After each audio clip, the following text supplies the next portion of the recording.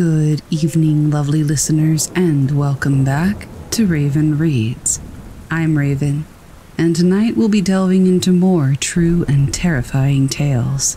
Before we get started, though, if you have a true scary story that you would like to share, go to ravenreadshorror.com/pages/story, and you can submit your story there. You can also check out the shop while you're there. The other shop I have is spookylovely.com, which is the apparel and Teespring shop. I'm updating the designs there pretty much all the time, so keep checking it out to see if there's something you might like. As always, links to Patreon and anything you might need, including the other channels and podcasts, are always in the description below. But without further ado, you know what time it is. It's time to get comfortable. Grab a beverage of choice and get ready to take another journey into the night.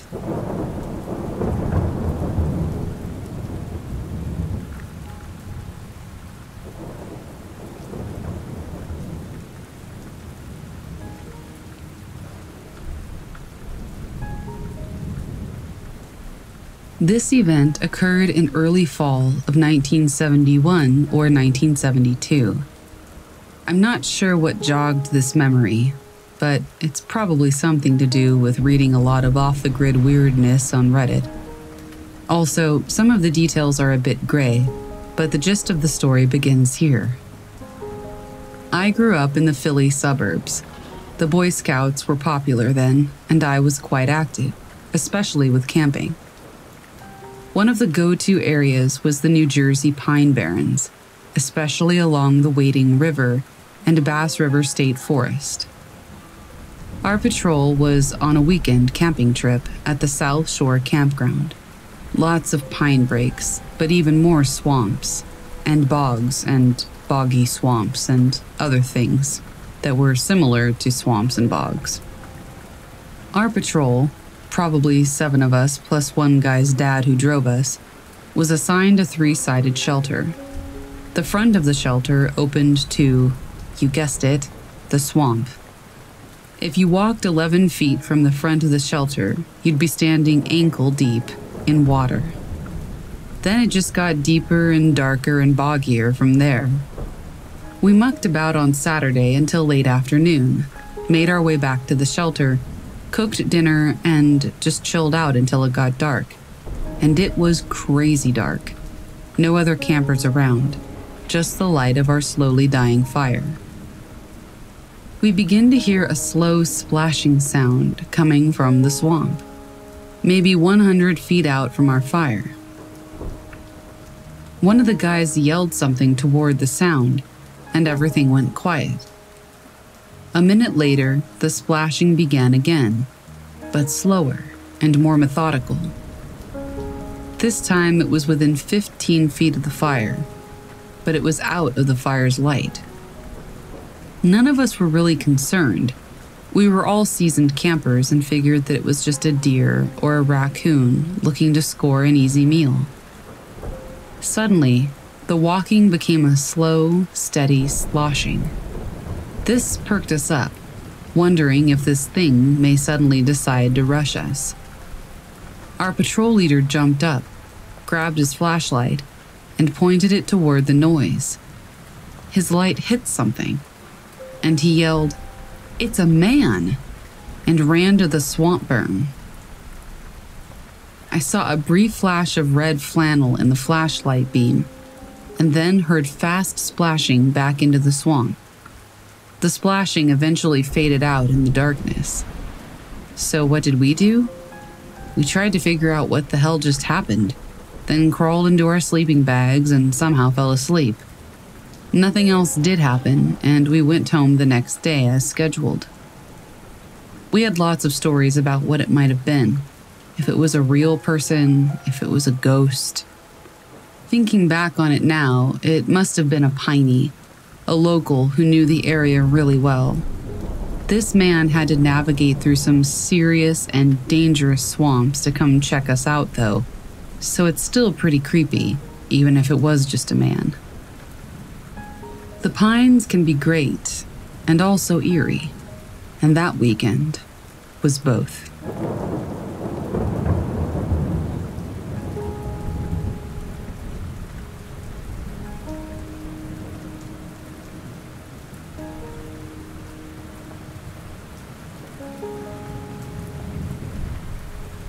I am a 20-year-old male, and my buddies and I enjoy late-night walks on the trails within the various conservation areas in my region. We live in southwestern Ontario. Late last week, we decided to check out an area called Pleasant Valley. To my knowledge, this area has a deeply rooted history with the Underground Railroad, Indigenous people, as well as the War of 1812. If I'm not mistaken, it's because of its proximity to Lake Erie. At least that's what I've heard. We entered the woods at about 2 a.m., and immediately upon entering, I was overcome with a bad feeling.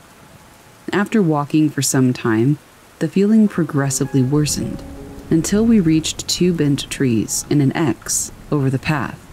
One of my buddies pointed out the fact that it was, quote, bad juju to go underneath, and we should just call it a night. We all felt watched, so we thought it was probably a good idea. As soon as we turn around and start to head back, the entire forest seemed dramatically quieter.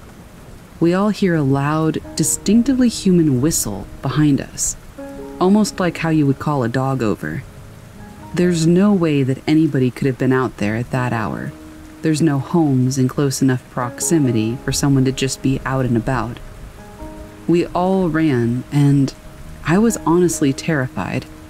My friends and I are all relatively big guys, and we're pretty comfortable in the woods, so it takes a lot to get us running. There was also this faint, unpleasant odor, kind of like rotting eggs, as we left the forest, and it wasn't present when we initially entered. I don't know if that's related, but we just noticed it. Either way, weird night.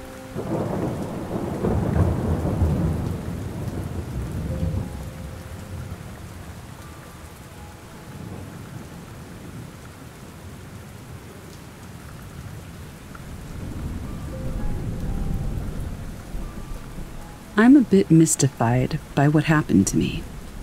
I was out with a friend, and the two of us were descending downhill from an old fortress. Just as the sun came down behind the mountain, everything went completely and utterly silent. One minute the birds were singing and chirping like crazy, and the next, dead silence. It was like somebody flipped a switch. You could only hear the wind rustling the dead and falling leaves. It took us a few moments to really notice the silence, before the silence almost became loud and noticeable. We kind of looked at each other and stopped to listen for a bit, and after a while, something that sounded like a flute could be heard coming from farther downhill. Every minute or so we'd hear it, 5 to 6 second intervals, nothing complex. It lasted maybe 10 minutes, and then it suddenly stopped. After a while, we could hear birds and bugs and small animals again, even cars in the distance. But during those minutes we heard the flute, everything went deadly silent. The nearest wolves and bears and things like that are nowhere in this area, and there was just that odd music in the silence. So I guess I'm just trying to figure out what in the world we experienced.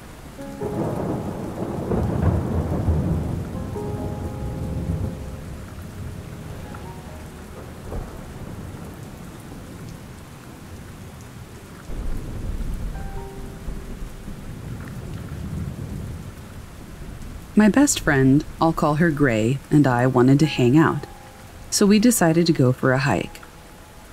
I chose a reservation that I had been to multiple times before so that we could still have hope of navigating through the long trails in case we got lost. In hindsight, it was a pretty strange decision to go hiking, considering that it was mid-February in New England and it was still pretty cold out. This day in particular was especially foggy and colder than we had expected. We took the bus to the northern entrance of the reservation and headed toward the southern entrance, about a 4.5-hour-long trail. This was Gray's first time visiting the reservation, so she was attempting to take photos along the way. I say attempting, because whenever she took her phone out, she would manage to snap a few photos before her phone would shut off and restart, probably because of the cold.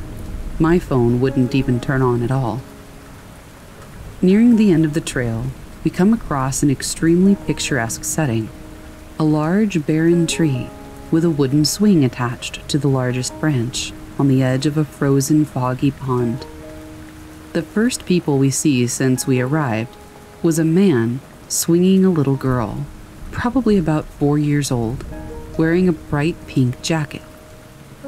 We get closer, and Gray manages to take a handful of photos before her phone repeats the cycle of death. She tells me that she wants to swing after they leave, so we wait patiently, giving them enough space to not ruin their moment. Not even 10 minutes into waiting, we notice that the man has stopped pushing the little girl, and instead is just standing there, staring straight at us without any expression on his face. Gray and I turn around to avoid the creepy eye contact for a few seconds. And when we turn back around, the man is coming straight at us on an all-black unicycle. Gray screams, and right before he would crash into us, he makes a sharp turn straight into the woods. I will never forget how creepy this man's face was. He had absolutely no emotion at all, and literally looked pale as a ghost, almost green in the face.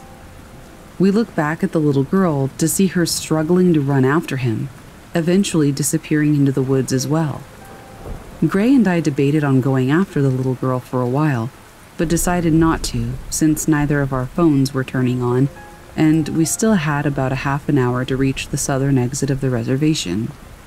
I start pushing Gray on the swing, and as we're trying to dissect what just happened and where this man got a unicycle from, something across the pond catches my attention.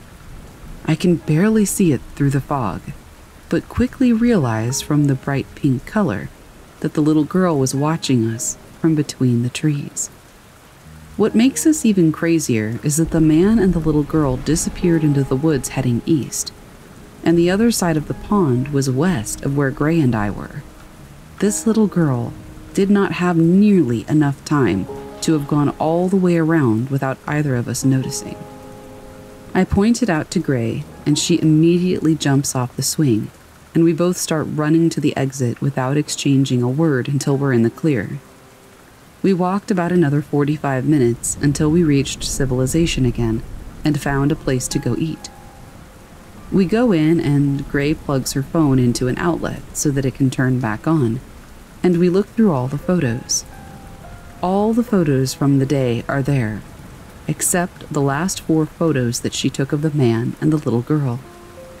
In their place were just plain black thumbnails with an error message that read, "File not found." To this day, we can't make any sense of that situation.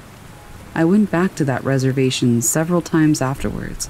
I tried avoiding that pond at all costs. The one time I did revisit the pond area was because of a dare with a group of friends, only to discover something equally as strange. It was about 9 p.m. and completely dark, and there was a group of about 20 to 30 people having a picnic in what looked like colonial-era clothing. We kind of creeped on them for a few minutes and decided to just head back before they noticed us. But the fact that they were having a picnic without any sort of lights or lanterns in the middle of the woods was pretty weird. I'm still not really sure what's going on at that pond, but I don't think I'll be going back anytime soon.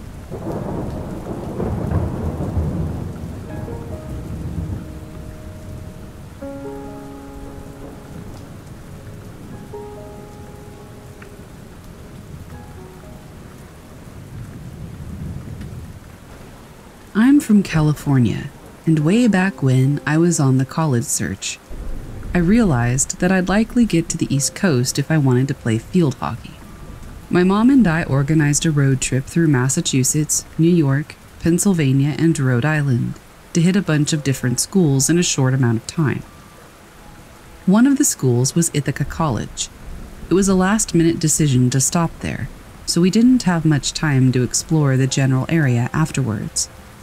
We had been told by multiple people that the waterfalls in the area were beyond gorgeous and worth the stop, so my mom and I decided to swing by one before we left for Pennsylvania.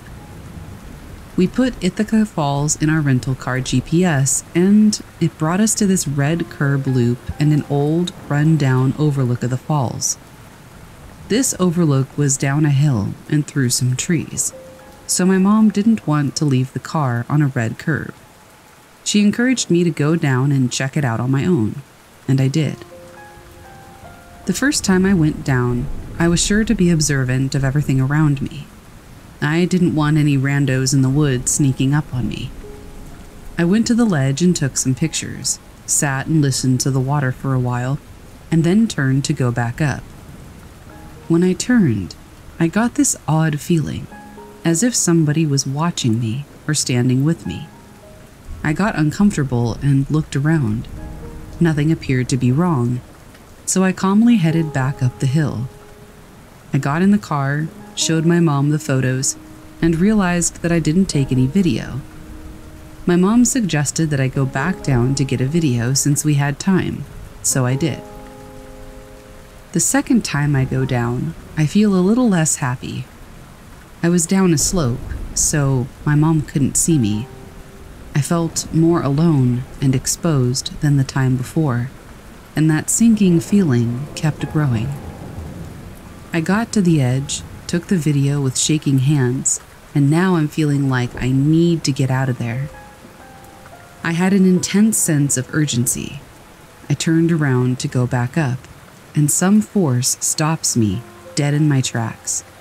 I'm frozen there, like a rabbit or a deer frozen in headlights. I literally cannot get myself to move forward or take a step. An overwhelming sense of dread sweeps over my body and presses on my chest. Just such dread. I literally feel like I'm going to die. I still can't move, and I sit there terrified as I feel a massive presence come up behind me. This thing felt big and so real, but I couldn't get away. I'm still stuck and helpless.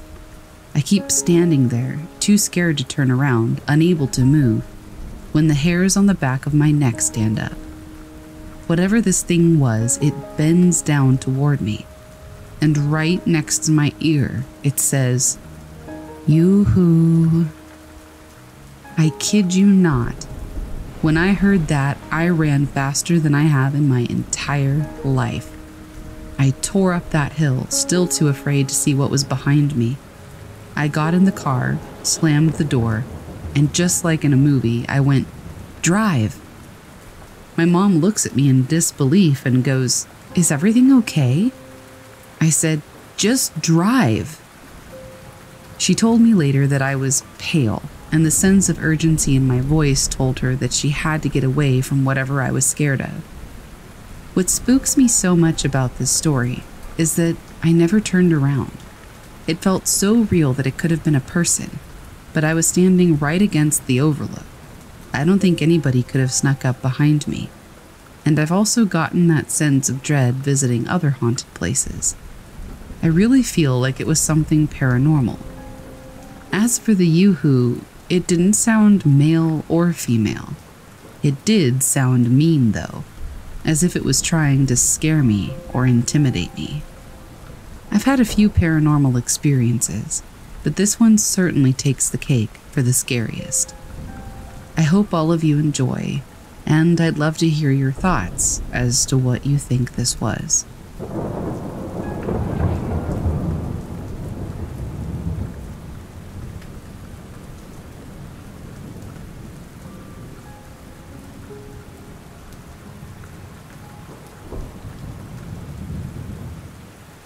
So I used to live near an infamous road. It's a thin road with no street lines, has only a few houses at the end, and is lined with thick woods. There were no street lights. We heard stories like ghosts being spotted in the woods, weird beasts, creepy vibes, and a penny thrown off a small bridge coming back to you. Things like that. Urban legends, really. My boyfriend and I decided to drive down it one night in his car. It was a small stick shift car. The road had several pull-offs where you could park and sit. We pulled off at the first one and took some footage of the woods. Nothing happened, so we continued driving to the next pull-off. We parked and shut off the car. We heard some rustling, but we both assumed that it's an animal moving away from the sound of the car parking. We sat there for a few seconds in the dark of the woods. We heard something hit the car like a rock or something. Then we heard several pounds on the truck and the roof. At this point, we decided to drive off. He attempted to start the car, to no avail. He tried this several times before it eventually did start. He then put it in gear and stepped on the gas, but the car stood still. I was freaking out and told him to stop messing around. He said he wasn't. Then the car, while in first gear and the gas was depressed, began to be pulled backwards. Against all logic, the car was fighting to go forward against something that wasn't visible. The taillights lit up the forest behind us, and there was absolutely nothing there. Out of nowhere, the car miraculously just jumps forward, and we drove away from the pull-off. Blown away by this experience, we decided to find another pull-off. This was stupid. The one we found was before the bridge where pennies are thrown. We go over to the bridge and throw a penny. We hear it hit the small stream. We look back at the car and we swear that we see somebody walk behind it. So we rush back to the car, but there's no sign of anyone. This was the last straw, so we decided to get off that road ASAP. We get in the car and we speed off. As we're driving, something small hits and chips our windshield. It did not sound like a rock. It sounded like a penny. Whatever was on that road wanted us gone, and we haven't gone back since.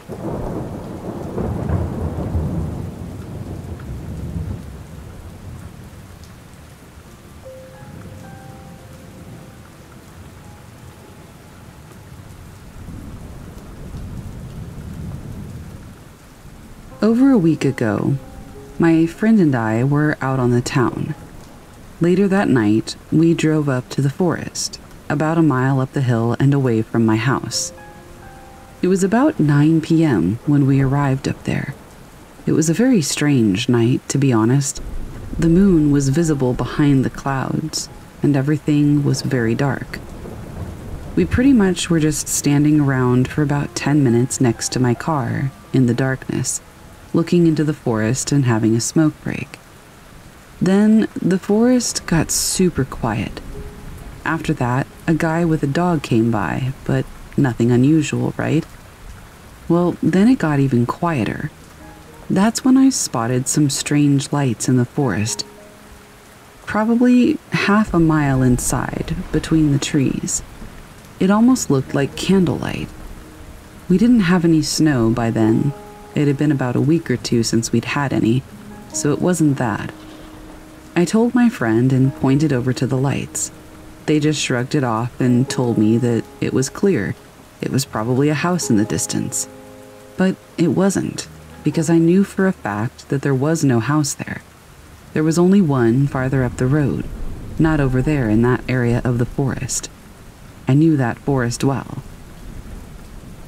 We were looking at and watching it for a bit, until this really strange feeling hit us, as though we were being watched. We heard some leaves rattling and some branches cracking. Otherwise, those lights looked like they were coming closer. I could swear it. Then I started to feel like I was hearing some kind of voice from where those lights were, but I couldn't be sure. It was very strange. After finishing the smoke break, we got back in the car since it felt way too creepy. Just to kind of put everything at ease, I said, "No worries, we're just visiting and we come in peace. I know you're out there." My friend just glared at me like I was a mad woman, knowing that at least one Wendigo and some other beings roamed around this forest. At least that's what the stories say. Well, nothing really eventful happened until afterwards. I went to bed that following night and I had a very strange, lucid dream. I could almost say it was astral for what it was worth. In the dream, I was going close to the forest, looking down to where the swamp was. It was a bright afternoon in the middle of winter. The snow was covering almost everything. Then there was a Wendigo. Now, there's one Wendigo that always appears in my dreams, but this one was different. It looked kind of like a bear's skeleton, with a skull. A big skull that looked strange and had antlers, and half a skeleton rotten like a corpse for a body. I stared at it, and it looked at me, and then just started running at me. The sound was deafening. You know that sound you hear after a loud explosion? It was like that, but with white noise and static in my vision. A moment later, I was awake, looking around. I said, "What the heck?" and then turned around and went to sleep again. I fell asleep and I woke up to the same dream. But this time, I was really mad. The next thing I remember was me bolting toward it, bearing some unhuman wrath, ramming my fist into its ribcage and tearing it apart. Moments later, I saw him fall apart, letting out some kind of screech. I later woke up, and that was pretty much it. I don't know if the dream is connected to that place and what we saw, but something weird is definitely going on with that forest.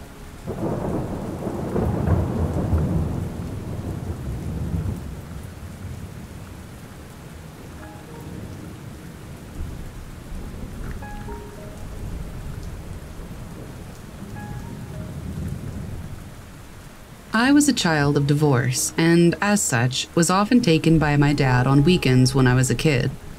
He spent most of that time waxing his car at my grandparents, who lived out in nowhere, North Carolina, since he lived in a condo with no hoses to wash his precious. Ignored, my brother and I were typically left to our own devices and wandered the fields and woods around my granddad's land, which was about a half-hour drive from civilization. My family owned the neighboring homes and great swatches of land between and behind the homes, so we could pretty much explore out there for hours. All this said, there were some really disturbing things that happened there, and I personally think they're either too absurd or too subtle to have been my childhood imagination. You can decide for yourselves, though, and I'd love to hear what you guys think might have been going on. Here are some things I remember. My great-uncle was the kind of a jack-of-all-trades. He bought and sold used cars. He also bought wrecks to strip and scrap, dumping the useless husks in a field and the woods up a trail behind his house. My brother and I called this place the car graveyard. On its own, it was eerie, with cars all the way back from the 50s in various states of disrepair. I used to climb inside them, until I got into one that was tacky, with what might have been dried blood. Sometimes I'd find bones out there, deer mostly, but they'd be in odd places, like skulls on car hoods. My guess is that it was just poachers on his land messing around because he didn't hunt, but who knows. I never saw any with skin or fur. One day, my brother and I were going to the car graveyard, but up the trail to it, we started to hear what sounded like pained moaning up ahead, where the derelicts were. We turned tail that day. Oddest, perhaps, from the car graveyard was the one time we actually went really far back to see just how deep the cars went. It continued into the woods for a while, with trees sometimes growing right out of the wrecks. My brother and I saw something ahead that looked like fog or mist, which reminds me of another story, but that's for another day. We didn't think much about it because we were kids, but this was mid-afternoon, and the mist was only in one area. We passed on through and felt inexplicably weird, and decided to give up on seeing just how far back it went. When we got back to my granddad's place, things seemed off. It was really hard to explain. My dad looked like my dad and acted like him, but he didn't feel the same. My brother felt this same dissonance too, and we got this wild idea that when we crossed the fog, we somehow stepped into another dimension, maybe just slightly different from our own. Maybe it was just stupid kid stuff, but I still remember how oppressive this feeling of not belonging was. We booked it back across the fog again, and when we came back, everything immediately felt as right as rain. We went back as an adult to that same spot. No fog, but there was a particularly off-putting sensation. A few other odd things happened out there, but not in the car graveyard. We heard laughter coming from a hole in the woods. I swore that I saw the stereotypical sheet ghost near the woods, but as soon as I looked, they vanished. I regularly saw a face in the shadows between the trees across the field. It reminded me of Morlock from the 60s Time Machine. I saw a log truck carrying a bear on its back that was as tall as a house. It was probably some fiberglass thing for a store or putt-putt golf, but it was still a really odd thing to see. I hesitate to add this one because it's just so goofy, but what the heck. One day my brother and I were messing with my granddad's walkie-talkies, and we saw this really odd-looking bird in the sky. We joked that it looked like a flying monkey from The Wizard of Oz, and said, flying monkey, come in, flying monkey," into the walkie-talkies. Another voice came through and said, "Someone get me a flying banana." A bit spooked, we went into the kitchen and took a banana to leave it outside, and we stayed indoors for the rest of that visit. When we left, only the peel was sitting outside. That's about all I got for that area. A few things happened inside the house too, but that's not really pertinent to this story.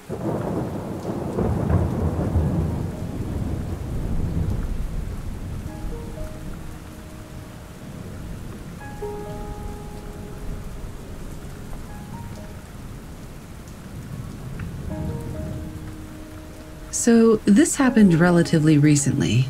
My friends and I were living at a cabin in Lake Tahoe in California. It was in May, so not snowing, but the nights got down to near freezing temperatures. We had gotten some firewood burning in the fireplace, and the three of us were chilling around it. We were drinking scotch and had turned down all the lights all the way down in the cabin. The nearby houses were about 300 yards out, and they had their lights down as well. We heard creaking on our roof for 2 to 3 seconds, which stopped. That was followed by what sounded like a bag or something mildly heavy dropping on the roof. Then it was followed by the scariest, heaviest rumble any of us had ever heard. The entire roof shook, but nothing else in the house did, so we knew it wasn't an earthquake. We almost felt like something broke the roof and was coming down the stairs to get us. We screamed and picked up the hot fire pokers and searched through the cabin, tapping walls and the attic area. We looked up the chimney for raccoons, as they tend to hide there. Also, this wasn't the first night we had had the fire. If a raccoon mama was nesting, she would have fell through the chimney. We found nothing. We saw our neighboring house turn on their lights, and they came out with searchlights. They had heard a similar sound. We all thought a bear had run from our roof to theirs, but it's unusual for a bear to do that. The neighbor's dog was quiet through it all. I checked that there was no way out from the chimney besides up, so if something was in there, it couldn't have escaped the roof without popping the lid, which was intact. We don't know what it was. For the next 2 nights, we had a fire up. Nothing. Not sure what it was, and perhaps I'll never know.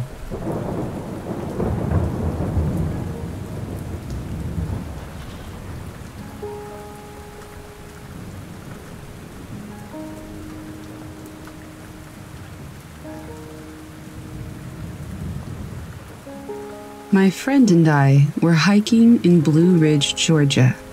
We were just going camping for 1 day, and the trail was part of the Appalachian Trail, near the very start of it. My friend told me a story about one of his friends, and said that he heard voices and footsteps at night near Blood Mountain. He said that he had to night hike because the noises were so intense.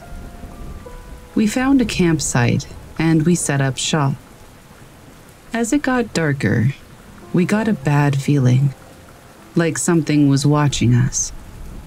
And then it started. We saw a pair of red glowing eyes about 100 to 150 feet away from our fire. Then my friend goes to dunk his head in the creek near our tent, and he explains that something pushed him into the water. His shirt was soaked, and he hit his nose on a rock and was bleeding. After that, we heard a woman's voice. It was speaking, but we couldn't really make out the words. We heard it in front of us, behind us, and to the left of us over the creek. It could have been a hiker, but to the left, there was no trail. And if it was somebody night hiking, they weren't using a flashlight. We also heard footsteps around us and sticks snapping. Finally, we just got in the tent and tried to sleep. My friend fell asleep before I did, and I heard twigs snapping right next to my head outside of the tent. That was pretty much our entire night, but it was very, very creepy. If you decide to go camping in Blue Ridge, just know there are things out there lurking in the night.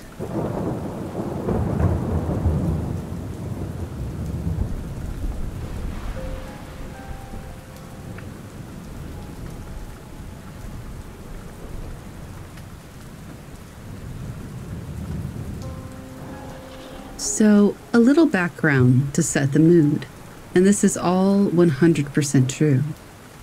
I grew up in central New York, between Parrish and Mexico. You can look up Happy Valley and see just how creepy it is. Surrounded by woods, farms, fields, gravel pits, and swamps. I'm outside roughly 90% of my day. I do firewood, logging, farming, hunting, fishing, and trapping. I'm certainly used to the creepy shit in the woods. So much so that there's a predator light on my walking stick, which is a backwards-facing LED light.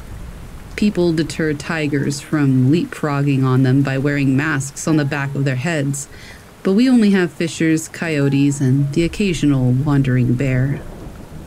So every night, on the wood line, I have a pimp fire pit set up that I use pretty much every single night. It's not uncommon to see raccoons and foxes. We feed the birds and even have a huge turkey and deer feeder. My house is basically a safe haven. We constantly have critters running amok in the daytime, and especially at night, in the shadows. So you get used to the random ground leaf flutter, twig snapping, chittering critters in the forest nooks and crannies staring at you, wondering if you're going to eat that last hot dog. It can be unnerving, honestly. But then, there's my cliquey buddy who always says goodnight to me. It began when I moved into a good buddy's house.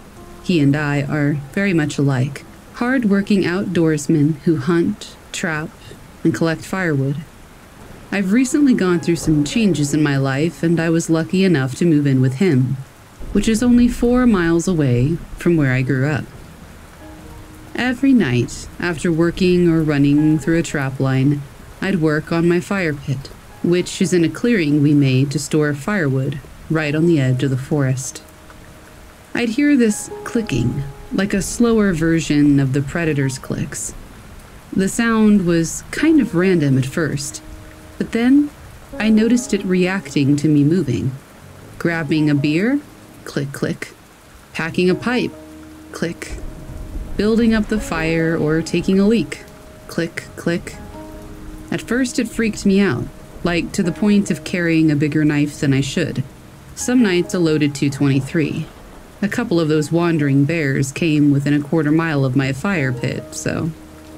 I wear a headlamp, I have a lit lantern by me, a roaring fire, a machete, the walking stick, so I'm pretty comfy. even though I'm kind of crapping my pants as I yell at the darkness to come and get me. So, when the fire dies down, no more smoke for the pipe or hot dogs for my belly, I'll start packing up my stuff and get ready to head inside. Click, click. I look around for eye shine. Nothing. I move closer to the woods, stray a little to reposition my headlamp casting shadows. Click. I've even clicked back, and it kind of responded to me a few times, but I could just be stoned out of my gourd. I mean, it's freaked me out so much a few times, I've literally built up the fire just to walk away. My fire pit is built for that kind of thing. I'm literally a pro at having fires. When I did, click, click. Now, we do have nocturnal flying squirrels here, and one trick the squirrels, all squirrels, do is that they'll hide on the opposite sides of trees as you pass by. You'll never see or hear them. You won't know that they're there. Unless a friend is walking 20 feet in the same direction and you're both looking up at the trees, the squirrels can't hide from both of you. But I don't think this is what I'm hearing. It would make sense, since I can't see whatever's making the noise, but they tend to chitter more than click, click. So now it's been over a year or so of hearing this sound, and I'm nowhere closer to finding out what it is. I've come to accept it. I'll even leave some food at the edge of the woodline, beginning of a trail for it, which is usually where I relieve myself and then go back to the fire or inside. So almost every night, I'll hear the clicks. And I'll say goodnight back, or call its mom a dirty name. I mean, I don't speak click, who knows what I'm saying. But I click back anyway, and then I head inside. I suppose this isn't a scary story, it's just creepy, and I wanted to share it.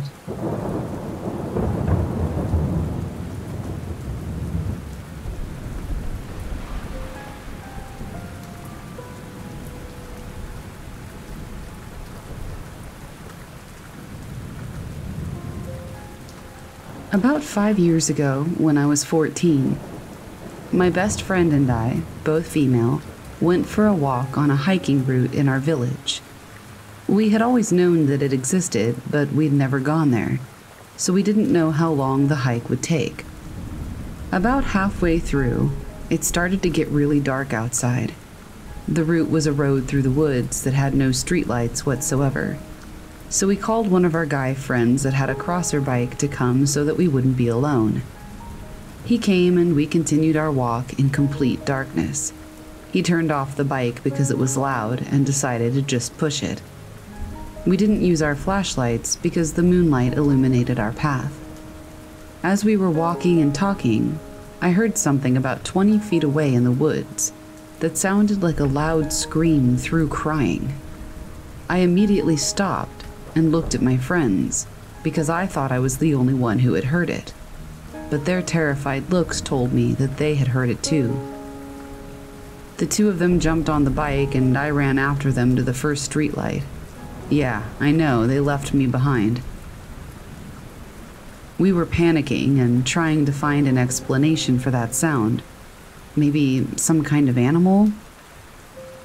Until I remembered a story about the Drekavac. I live in Balkan, and I don't think the name has a translation, but I guess I would call it maybe a howler or a screamer. Basically, it's a mythology creature characteristic in the Balkans, and there are probably 20 different beliefs as to what it is.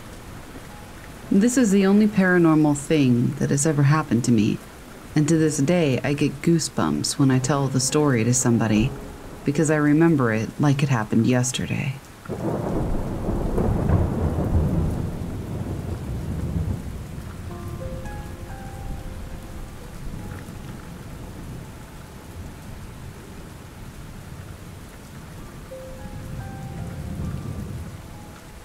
All during my childhood, up until recently, I had thought that ghouls were just spooky, imaginative, scary monsters that would come out on Halloween night. But now, I know differently. I now believe they are synonymous with the creatures we know as crawlers. In Arabic folklore, the ghoul is said to dwell in cemeteries and other uninhabited places. Some say that a ghoul is a desert-dwelling, shape-shifting demon that can assume the guise of an animal. It lures unwary people into the desert or into abandoned places to slay and devour them. The creature also preys on young children, drinks blood, steals coins, and eats the dead. It can also take the form of a human. It is a particularly monstrous character, believed to inhabit the wilderness of Afghanistan and Iran. The Galu demons were known to be part of the underworld, and were thought to carry their victims off to the land of the dead to devour them. People who traveled near cemeteries and abandoned buildings, or through desert wastelands, were warned to be especially vigilant against these creatures.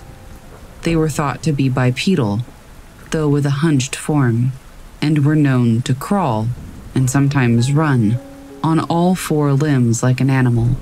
I knew there was a reason why I kept warning people to stay away from the forests and surrounding areas. Since we have fewer deserts in the United States, these creatures are frequently encountered in wooded areas in addition to cemeteries. After years of research, I've come to the conclusion that crawlers are actually demons, interdimensional demons. The late great Father Malachi Martin, in his book Hostage to the Devil, stated, quote, "There is a dimension that is devoid of love and compassion, all the qualities that make us human," end quote. I believe it is from that dimension which these demon crawlers come. People from the Middle East are far more familiar with the ghouls. They are able to shapeshift and spend time in cemeteries as they feed off the flesh of the dead. Like I said, I used to think these were just stories, meant for Halloween and scaring kids. But the more research I do, the more I believe they're real. And I think we all ought to be vigilant.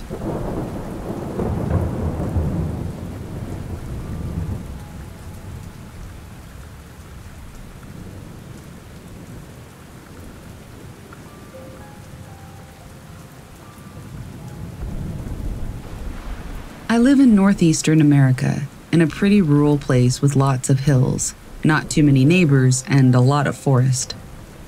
Just tonight, I was headed with my mother down our backyard, which is large and relatively clear for about 100 feet. Then it switches to woods. We got to about 30 feet before the woods, and I caught sight of some eyes reflecting in my headlamp. They were a good 50 to 100 feet away, and I assumed that they belonged to deer. But a few things convinced me that they might not be. Around where I live, deer will run away if you make enough noise, and we were talking pretty loudly, but the eyes weren't moving. They kept staring directly at us, which is incredibly unlike deer in this area.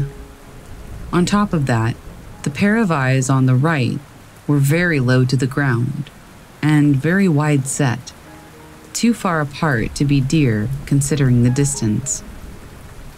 We stood for a minute remarking on them, and neither pair of eyes looked away. So, since we were spooked, we headed back up to the house, got my brother and a machete, and a bat, and a metal pole. I know, a little overkill, but our area has been a little scary lately.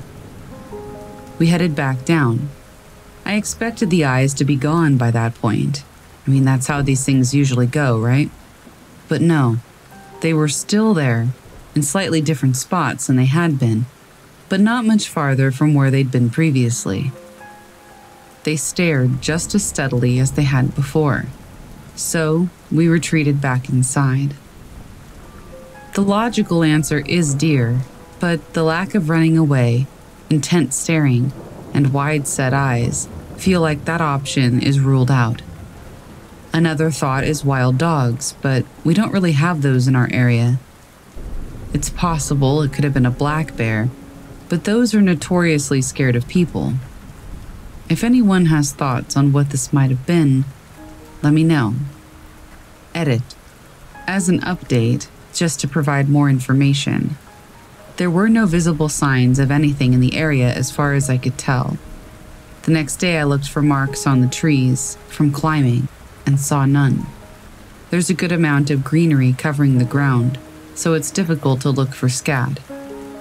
But there were no signs of any animals having lied down on the ground.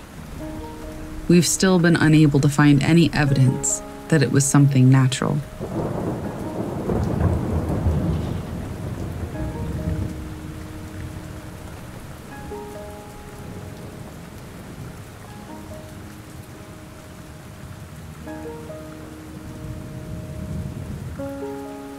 This story happened to me in the backwoods. It's not paranormal, but that doesn't make it any less terrifying. I work in forestry, and I had a bear that was clearly not afraid of me and did not want to leave me alone. I pulled into our campsite at around 1 a.m. with the truck and trailer, and it's just me out there. I've got to set up 2 generators, one for the trailer so I don't freeze to death, and one to keep the equipment that we use warm so we can actually use it in the morning and the batteries don't die. I also got there late because I was having truck problems. I had no idea what the cause of them was. It kept dying, and then it would be fine, repeating this process over and over. I set up the generator for the trailer, and as I was getting the second one out of the truck, I hear a branch snap loudly. I stop and listen, and I can hear more branches snapping and some rustling in the trees. About 50 meters away into the trees, this noise keeps happening, and it's getting closer. I thought it was a person at first, so I yelled, "Who's there?" and got no reply. The noises come right up to the edge of the clearing I'm in, a circle maybe 40 meters across, and then they stop. I know whoever it is just sitting there watching me. After about 15 seconds of me listening hard, half in the truck, I see 2 eyes appear, and then they rise up to about 6 feet in the air. I could tell it was a bear by the way it moved, which was actually a relief, because, for one, it meant that it wasn't a skinwalker, and 2, because I knew that there were only black bears around there and no grizzlies. But I didn't have anything to really defend myself with. No bear spray or gun or bear bangers, anything like that. I yelled at the bear. Nothing. I hopped in the truck and pulled the air horn out. It didn't even move. I slowly walked over to the trailer, which was still hooked up to the truck, and grabbed a pot and pan and just started smashing them together at it while yelling. It still didn't move at all. It just stood there, staring at me. It wasn't making any noises either. No huffing or pawing at the ground like I knew bears do if they get upset. But that didn't exactly put my mind at ease, considering that this thing was clearly not afraid of me. Eventually, after about 15 minutes of making loud noises and it doing nothing but staring at me, it finally dropped to the ground, turned around, and started to walk away. I waited for about 5 minutes since I still had to set up the second generator, which I had to bring closer to the bear. Picture a triangle. I was at one corner, the bear was at another, and where I needed to bring the generator was at the third. Right as I pulled the generator out of the truck, I hear branches snapping again, and it's coming back. It came back to the edge of the clearing and did the exact same thing. Stood there, staring at me, and wouldn't leave with all the noise I was making. Again, after another 15 minutes of it sitting there, motionless, it left again, and I quietly dragged the generator out, started it, ran back to the other generator, started that one, got in the trailer and shut the door, and watched out the window for a while at where it kept coming back to. It never showed up again. Maybe it did after I went to bed, but there was no sign of it in the morning. I know it's not the most insane thing that's ever happened to anybody, but it was intensely disturbing, knowing that this thing could easily kill me and wasn't afraid of me and didn't want to leave. It remained so perfectly still, staring at me for such a long time, and I couldn't do anything about it because I had half set up the trailer already and I couldn't leave quickly. Even if I could, there was no guarantee my truck would even start, and I still had a job to do that required me leaving the probably illusionary safety of the truck and go closer to the bear in a way that would mean that if it decided I was worth the trouble, it could get to me faster than I could get back into the truck. I've had other experiences. I had a grizzly charge my truck down at top speed up north, then decided halfway to me that I was a lot bigger than it was and wasn't worth it. Everybody knows bears are fast, but there's a difference between reading the number 50 kilometers per hour or even seeing a video and seeing it in person. An animal that big has no right to move that quickly. It just seems unnatural. I've also heard plenty of very odd noises at night, and the feeling of being watched at night is nearly constant. I stay overnight way in the middle of nowhere alone on a regular basis for my job, and it's very easy to psych yourself out, late at night, alone, with no way to contact anyone, except for unreliable GPS text messaging, and hours from anything resembling civilization. I've been doing this for years, and I'm still not used to it. I've definitely encountered a skinwalker or something like it once, but that's another story for another time, and was before I started this job. Anyway, that's my bear that wouldn't leave me alone story. Hope you enjoyed it.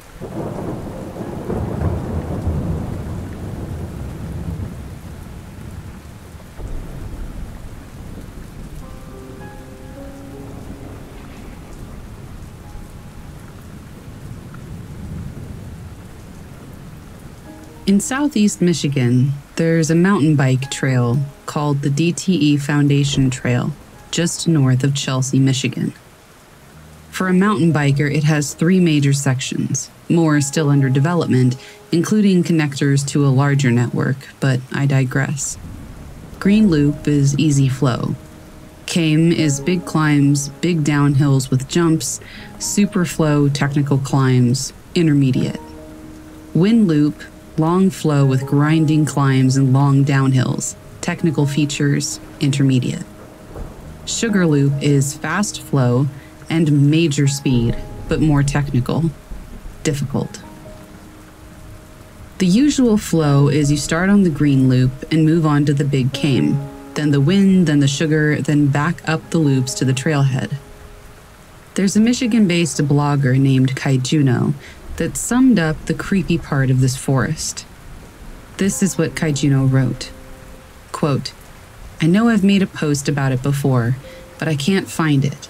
But the most bone-chilling thing you can ever experience is the silence when you're walking in the woods.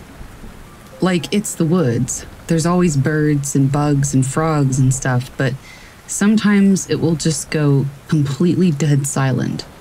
Sometimes it feels like even the breeze stops, like the animals can sense a predator nearby that's even bigger and scarier than you." So what does this mountain bike trail system have to do with the silence? The west side of the Wind Loop. Things just happen there. I've been to DTE so many times, and the uneasy feeling never goes away on the west side of the Wind. I'll pass riders who have taken some bad falls and require a medevac. There's a spot where the forest looks pretty open, but it's quiet. Unless there's a storm moving through the area, you don't hear a thing. This section is about 500 to 600 feet directly south of the intersection of Gilnan Drive and Sugarloaf Lake Road. There used to be a trail that branched off to the left, and after a tree fell over, nobody ever opened it back up. There's always this heavy musk in that area specifically. I know the smell of deer, and it isn't that. Something else lives in that area, and it creeps me out. Part of me thinks it's a mountain lion, but those sightings are super rare, and have been mostly a little bit more west or in the Upper Peninsula. The most perplexing thing is that this is really close to Sugarloaf Lake, and there are some people living out there, so there shouldn't be a reason for this unease. I'm not the only person that's felt it, but yeah, there's something really not right with the forest there.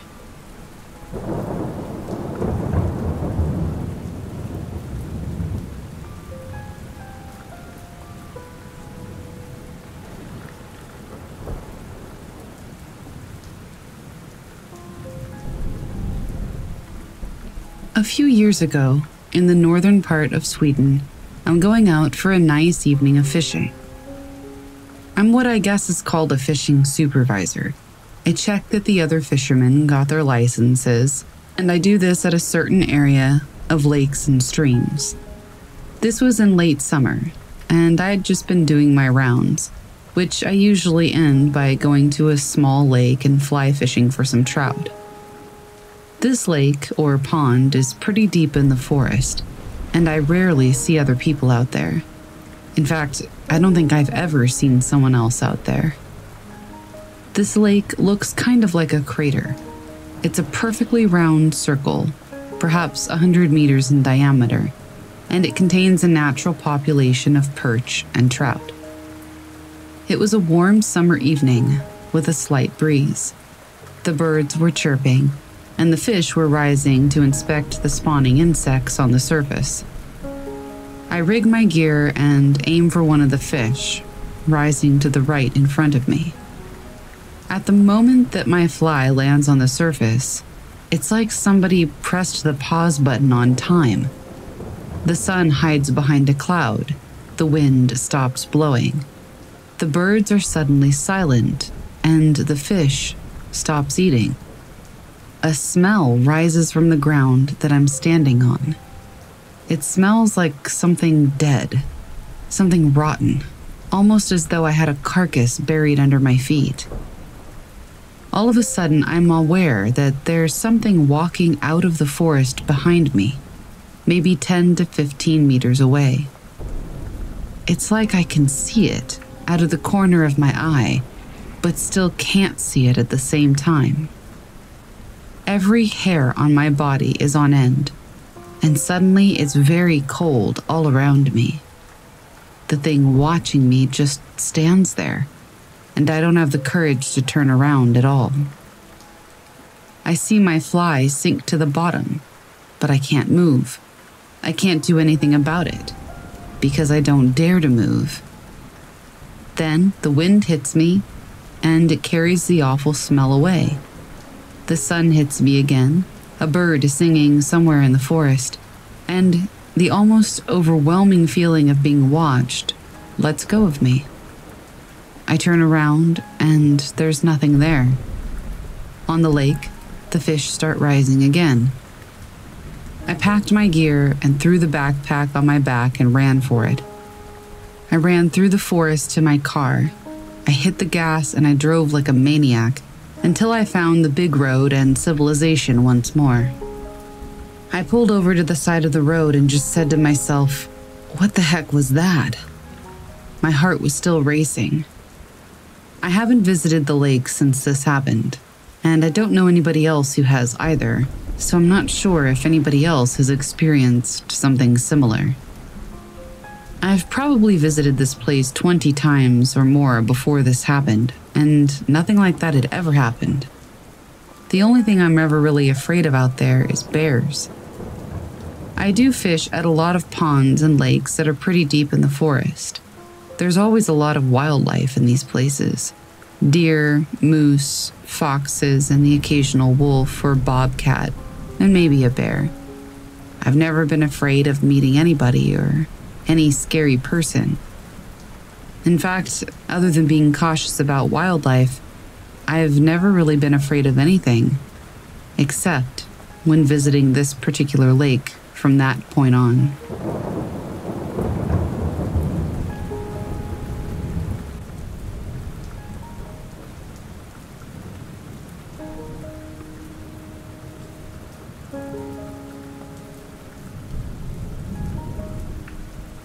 My boyfriend and I absolutely adore hiking, and there are many places to go because we live in Oregon. Anyway, we decided to go hiking after 11 p.m. at night to one of the most used trails in our area. We had both been there multiple times throughout our lives, and neither of us were concerned about something happening. There was only one thing that we were kind of nervous about, and that was the wildfire that had just happened. We parked on the side of the road and walked to the start of the trail. Even though there was a fire path, it was actually very clean and stable. We started walking up the trail when we started talking about paranormal things. I know it was probably a terrible move on our side to talk about that sort of thing at night in the middle of the forest, but anyway. Now it is to be noted that we both had flashlights, very good ones, and we were both being very observant as to where we were on the path. As we got deeper into the conversation, we both realized in just a second that we weren't on a trail anymore, or anywhere near one. I mean, it was like in a blink of an eye. All of a sudden, I remember walking on the trail, and then we just weren't. I freaked out and told him that we needed to start backtracking, but thankfully, he said no, because we couldn't see any trail around us or anything that we recognized. I truly believe if we had tried to backtrack, I wouldn't be here telling you this story. He told me that we needed to start walking up the hill in hopes of either standing on a ledge to see where we were or to find another path. We walked for a while up the hill when thankfully we popped out on a fire road. We walked all the way down, terrified, and came out on the road about a mile from where our car was. It was a really strange experience, and I don't really have any explanation. I just know in my gut that it's a really good thing we didn't turn around.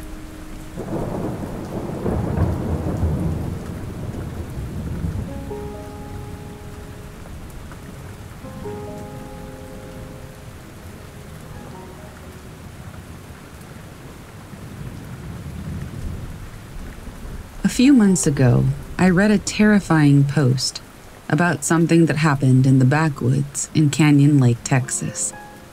I had commented that I nearly threw my phone because I used to live there for a few years. I truly don't know where to begin this story. I moved there my junior year of high school. My family's house was built from the ground up on the south side of the lake.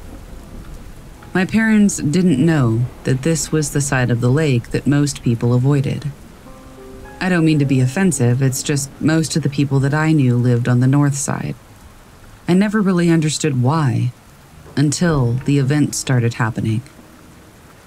The house was finished the summer going into my junior year. When we officially moved in, things were great. A few months into me beginning school is when things turned incredibly dark. It all began when my dad put his guitar in our family room by the fireplace. I would come home, and something would string the guitar strings so violently, it sounded as if somebody had knocked it over. I began waking up to my dad being completely weirded out because all of our cabinet doors and the doors on the first floor would be open. It escalated dramatically from here. We would hear something in the woods, just outside of the porch lights, continually.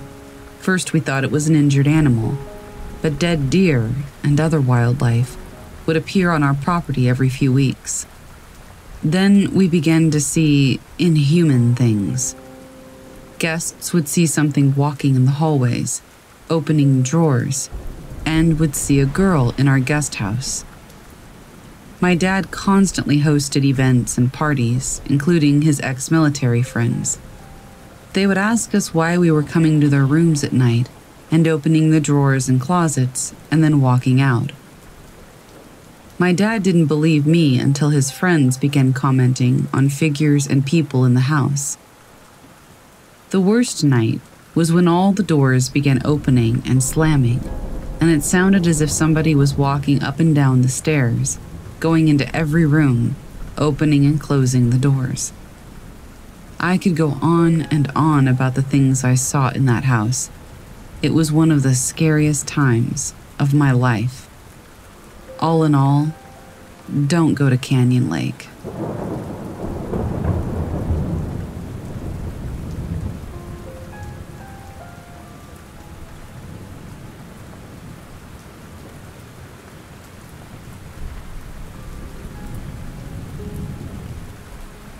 This took place in a small city in Alaska where I grew up. One night, at approximately 12 a.m. to 2 a.m., I was lying awake. I'm a very light sleeper, and I often have trouble falling asleep. At about that time, I started hearing what sounded like an obnoxious mix of possibly a clarinet or a trumpet playing loud screeches.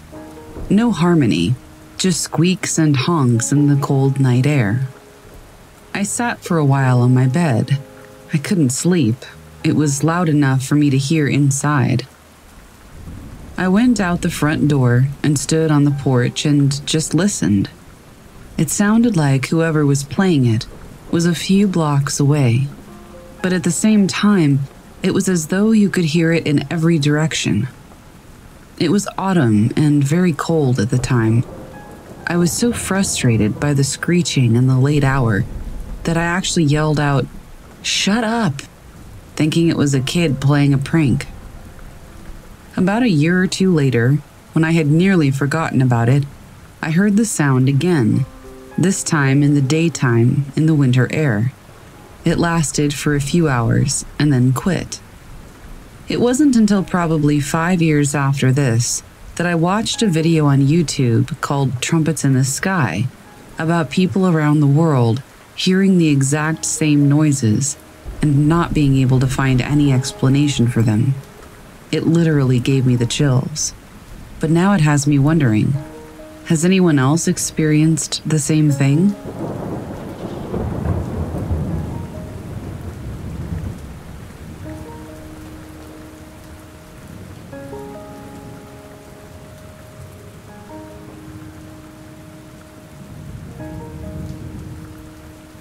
I live in northern Alabama. I was out rock hounding solo today to a place that my husband and I have gone before. Everything seemed normal when I arrived. It's a very secluded area of the creek with a rock bar in the middle of the creek and with a small patch of woods to the left and a dense forest on the right. I crossed the creek and set up my gear on the rock bar, grabbed a bag, and started walking up the creek. About 45 minutes in, I kept looking up at the forest. I don't know why, but I just kept getting an eerie feeling. Every now and then, I'd hear a couple of thumps out there, but, nature, so I didn't think anything of it. About an hour in, I heard my first meow. I was so focused on pulling clay that I literally stood up and was like, I did not just hear a cat meow, did I? 10 minutes go by and I'm walking farther up the creek, and damn it if I didn't hear it again. I stopped and was like, yep, I just heard a cat meow. How strange.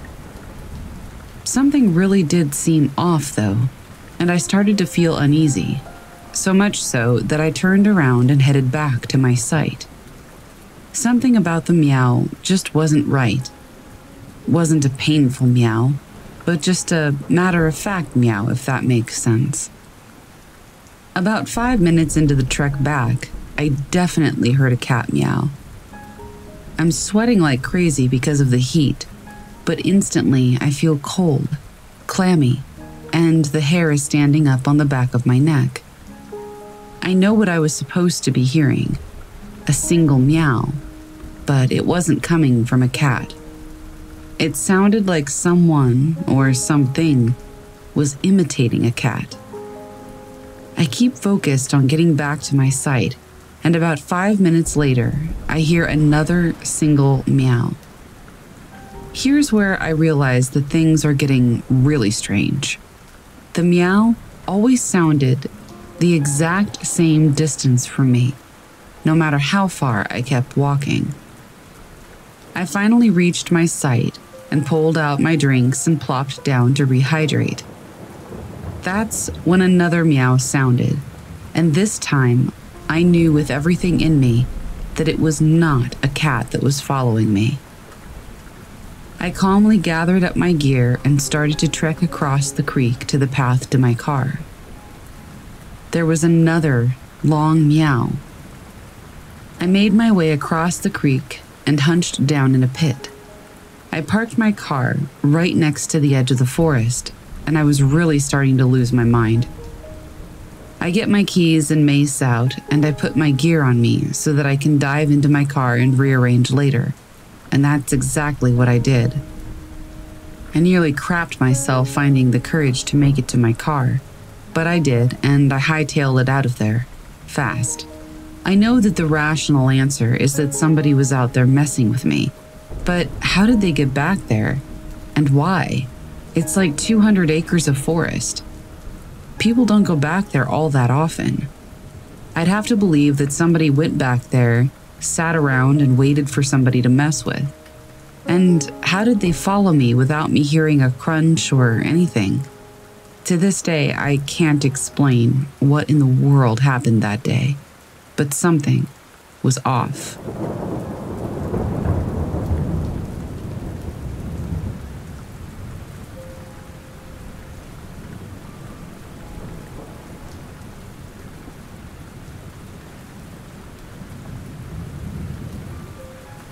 I'm a scout leader in Ireland, and my friend group are all outdoorsy people, so I've done my fair share of outdoor adventures. One time, we were away, camping down on a site in Roscommon. There were about 4 of us in a dome tent that night, and each one of us heard rustling and moving around outside our tent during the night.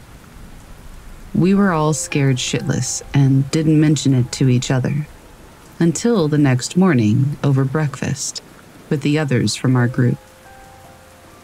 It wasn't until then that the 2 others in the other tents spoke up about hearing rustling right outside of their tents as well, and something rubbing along their tent wall. Well, we were all convinced that it had to be a wild animal, since there were no other people on our site. We had 2 nights left. It wasn't our first or our last time there. We've stayed there roughly around 15 times, give or take. And while I believe there are wild deer around, I've never seen them in person. Not once. There are always people down there on the site where we stay, so surely wild animals would stay clear of that area and wouldn't come right up to the tent walls, right? Another time, while wild camping near Glendalough, several of us in a tent woke up several times to the sound of the zipper on our tent door. It wasn't just a small zipper noise. It was as if the exterior door were being fully zipped open or closed. There were 2 tents, so 2 groups, but we all decided to kip in together because of how cold it was, so it was nobody from our group joking with us. It could easily have been another group, but while wild camping, the chances of another person or group being close to you are slim. Once we looked around and knew that the door, to our knowledge, hadn't been zipped, and that we weren't in immediate danger, we chose to ignore it. It happened a few times that night. You kind of learn, while camping, to ignore weird noises and movements outdoors. Most nights spent camping, you don't get much sleep, really. You're always conscious of being in the wilderness, and so exposed. It might not be the creepiest of stories. Most of our weird camping or hiking experiences have happened abroad, to be fair, but all the same, it still hasn't put us off camping or being outdoors, even if we can't be sure what's out there.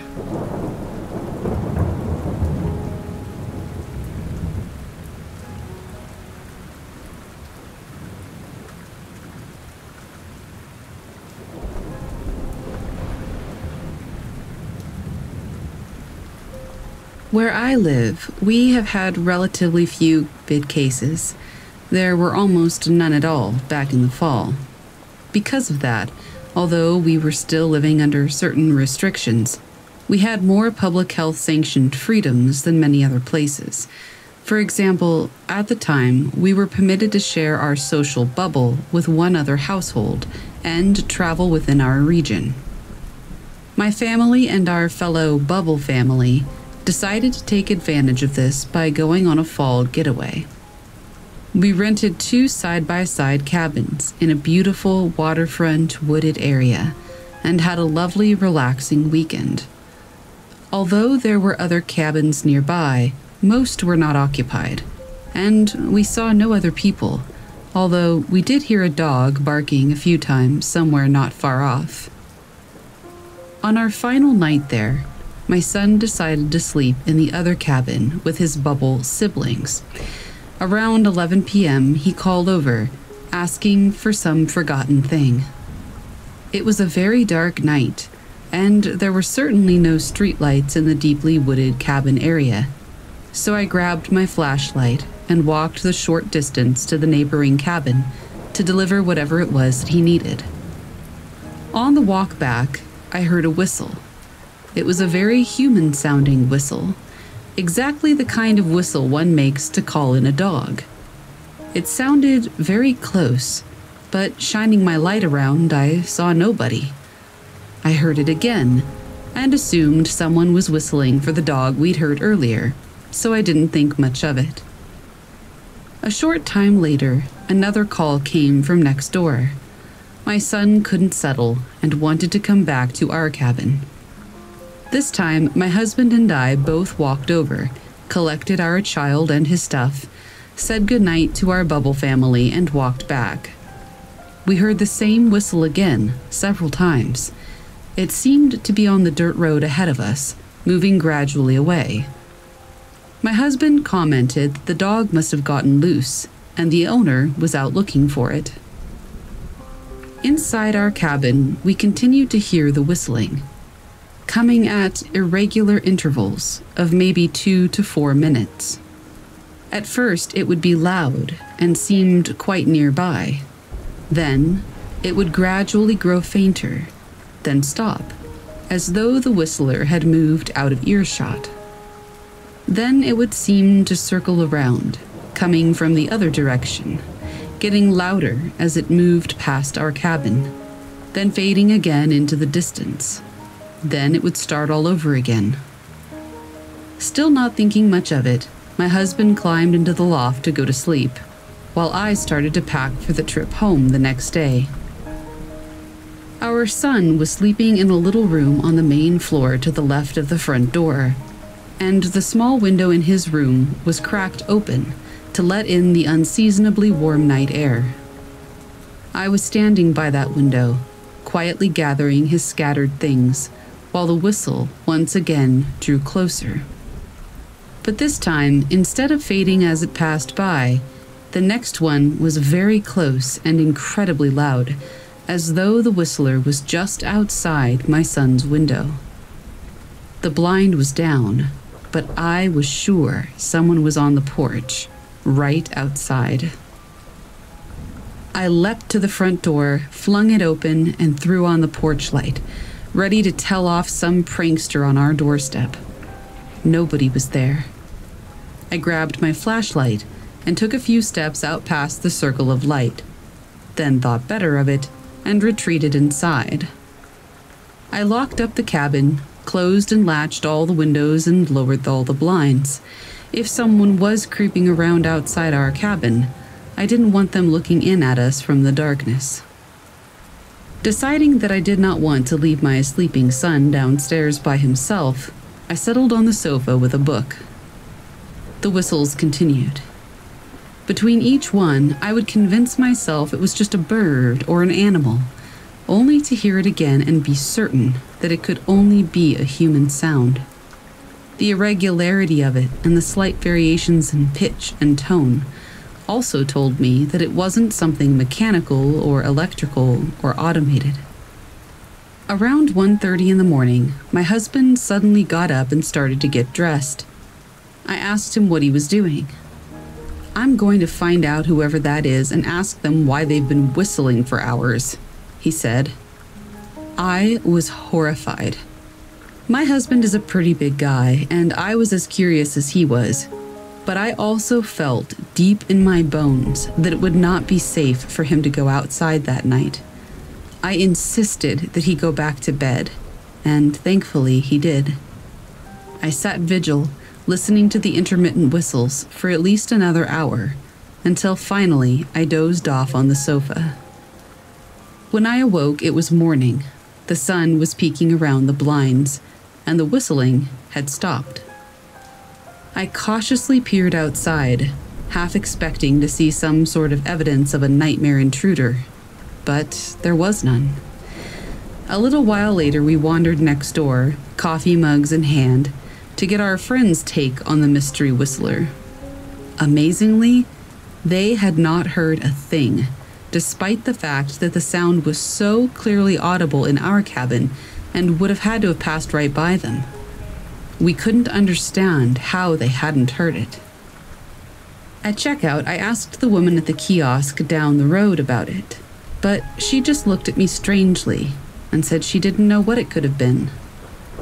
When I got home, I searched for audios of bird calls common to the area, and then ones not common to the area, in the hope of finding that same whistle. Nothing I found was even close, and we still don't know what we heard that night, circling for hours and stopping just outside our cabin door.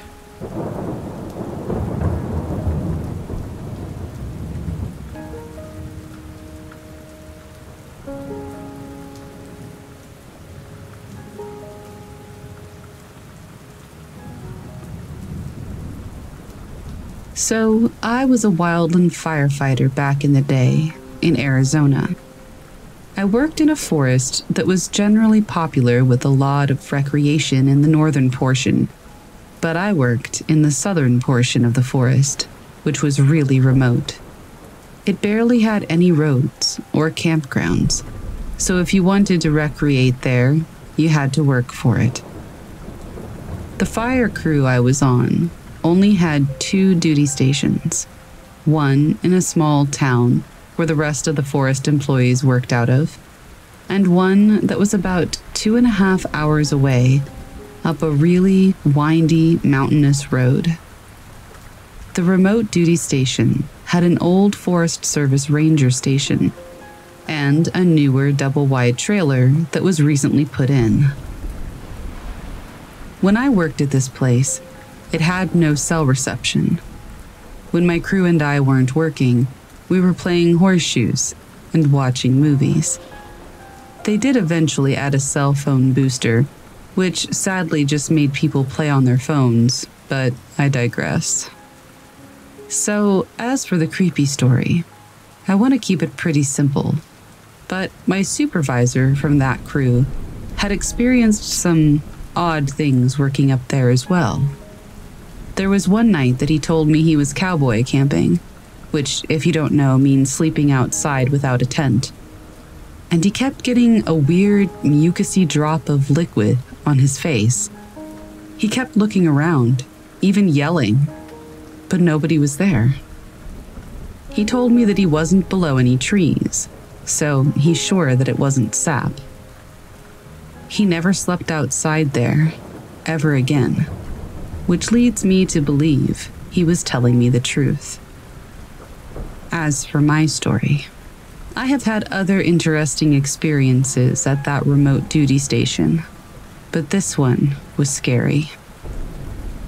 It was the night of July 4th, and we weren't on a fire, so the crew was playing horseshoes and having a good time.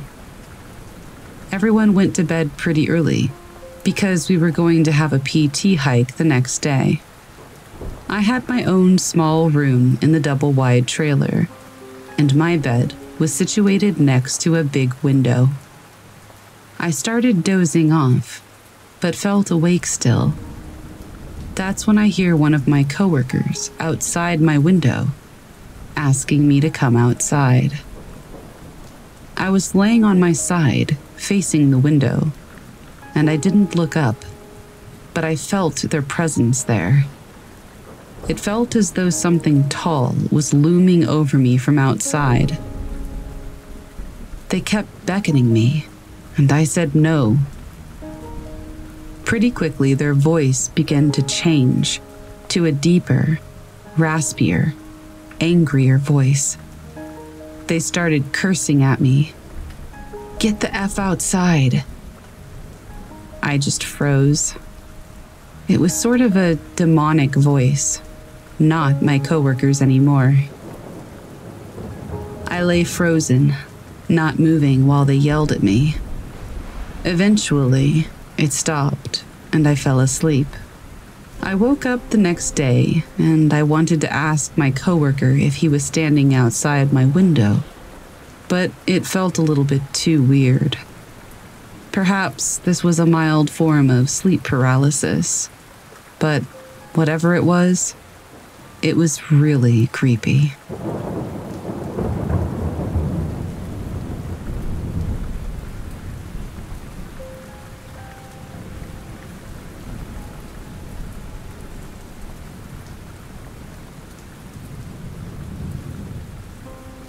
Growing up, I had a childhood friend that lived relatively close by. We were like two peas in a pod. We were both adventurous, believed in the paranormal, enjoyed astronomy, and generally just being outside. She was born in Alaska, and her dad lived there for quite a while, so they were always into camping, hiking, fishing, skiing, you name it. It was with my friend's family that I got introduced to fishing and did a lot of camping. This happened during the mid to late 90s, and we were maybe around 10 to 12 years old. It's been a while, so I can't remember exactly. One camping trip, we went to this lake in the forest that was surrounded by a meadow. And feeding the lake was a small stream leading out of the woods. Anyway, we played in the meadow and stream all day while my friend's dad fished. The lake wasn't very big, and because it had a meadow all around it, he could keep an eye on our whereabouts while he fished. While messing around by the stream, the wooded area it was coming from gave me weird vibes. Can't explain it, I just felt really uneasy. Anyway, the day faded away into early evening, and it was time to leave and find a camping spot. My friend's dad picked up his fishing gear, and we all walked back to the truck on this long, winding path through the woods. Once in the truck, we drove into a more remote area of the forest and made our way up this steep road that was so rough and at such an incline that I was convinced my friend's dad was going to break his truck. He had a 4, maybe 6-cylinder Toyota pickup that was about as basic as a truck could get. In fact, I'm not even sure if the truck had 4-wheel drive. But being an Alaskan outdoorsman with years of experience, I trusted him. We finally made it up to the top, which was flat and relatively open, with a big area of forest in the opposite direction from the road we drove up. We pitched our tents, got everything set up, and my friend and I decided to go explore the area. We were maybe 50 yards from the tent when we heard a big crack as a tree branch snapped in the woods behind us. We got quiet and looked in that direction, but didn't see anything. Thinking it was just a deer, we brushed it off. As we were walking, we heard it again and whispered to one another about what it could be, but kept going. It stopped briefly, and when we were about 200 yards from our camp, we sat on a boulder looking down the steep wooded hill overlooking the dirt road from where we'd come. Suddenly, we heard another cracking branch from behind. Whatever it was seemed to be following us. Our imaginations going wild, we came up with everything from a serial killer stalking us in the woods to deer to Bigfoot. When we got back to the campsite, we told her dad what we had heard and how it seemed to be paralleling us. He kind of played it off as a black bear and secured all the food. Later on, my friend confided in me that her dad had gotten out his pistol and would be sleeping with it that night. My friend and I were sharing one tent, and he was in his own tent not far from us, so we figured everything would be okay. I awoke sometime in the middle of the night to hear something or someone walking outside. As I lay still, listening, I could hear it quietly circling the tent. It sounded like it was walking on two legs, because it had a distinct rhythm in how it walked. Whatever it was sounded big, as I could hear its weight, if that makes sense, as it put each foot down and walked. I could even hear relatively quiet but deep, heavy breathing at times.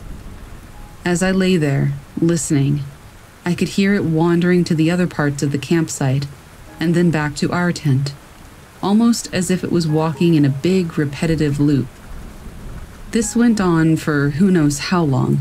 It felt like an eternity.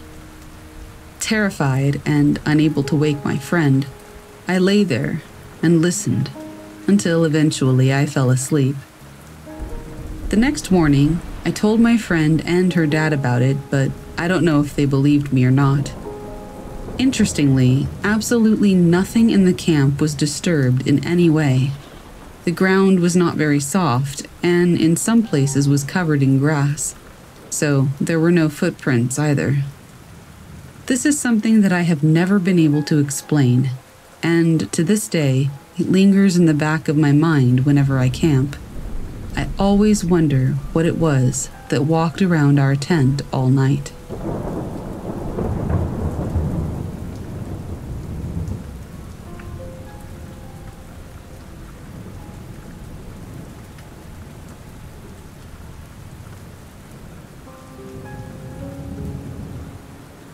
I know it might seem stupid, but this sound has bugged me since the day I first heard it back in May. I could swear that I've never heard anything like this. I went with my dog in a pretty offhand natural reserve in Italy for a walk. This one is a particular reserve. It's not like a park. It's wild and no human activity is allowed, except for monitoring and hiking in specific days of the month. It's because it's the habitat of a very rare bird, but I can't remember which one. This means that I was basically alone with my dog. But still, it was a super sunny day, and the place isn't dangerous at all. No slopes, no hard paths, only a very big river. And if you avoid getting super close to it, you'll have no problems with it. Everything was great until lunch. While eating, out of nowhere, I started to hear this very strange noise, coming from multiple directions in the woods. Now, it was super weird, since I've read all the info of the reserve, and it says that whenever they make monitoring operations, they deny access, and I was pretty sure that I was the only person there.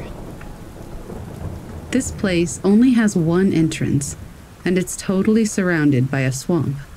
There are no cars except for mine, and not a soul out there. The closest structure is about 25 kilometers away from that place. My dog started to bark and became so nervous that I had to calm her down for a while. Something like this has never happened before. My dog, a lab, has heard many noises in the woods, even louder than this one, but has never gotten nervous. I'll try to explain what the sound was like. The best way I can describe it is that it was like a loud metallic bang, like when you hit a stick against a metallic can, immediately followed by the sound of an engine failing, like when you try to start an old tractor and it won't. It occurred 3 or 4 times per minute and lasted about 7 to 8 seconds each time. The noise made my dog and I very uneasy. I don't know why. I'm used to hiking in the woods, even at night. And in my life, I've heard much scarier sounds, like thunder and lightning striking close to the ground, very close to my house. But this one was somehow dreadful. It made me and my dog freak out. So I decided to pack everything up, head back to the car, and leave the area as soon as possible. The noise never stopped. It continued to occur in the same way I described it. And there's another weird thing. It always sounded very close. No matter where I went or how far I parked my car, around an hour of hiking from the spot I first heard it, it always sounded like it was the same distance away, like it was following us, maintaining about 30 meters of distance. My dog calmed down and fell asleep only when we were in the car and halfway back home. I felt super tired too as soon as I calmed down, and I barely managed the drive to my home, trying not to fall asleep the whole way. That evening, I had a massive headache and felt very off, so I immediately drifted to bed. In your opinion, what was that? I didn't cross anyone to ask them on the reserve or at the office. It was closed that day. Nobody has ever been able to tell me what produced that noise. Plus, as I said, the reserve is super close to a river and a swamp. Maybe those things are connected. What do you think?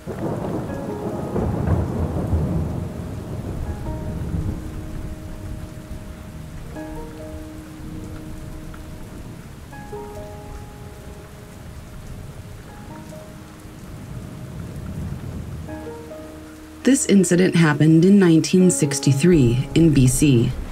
I was 22 and on my honeymoon when I saw a creature, what I would later call a Bigfoot.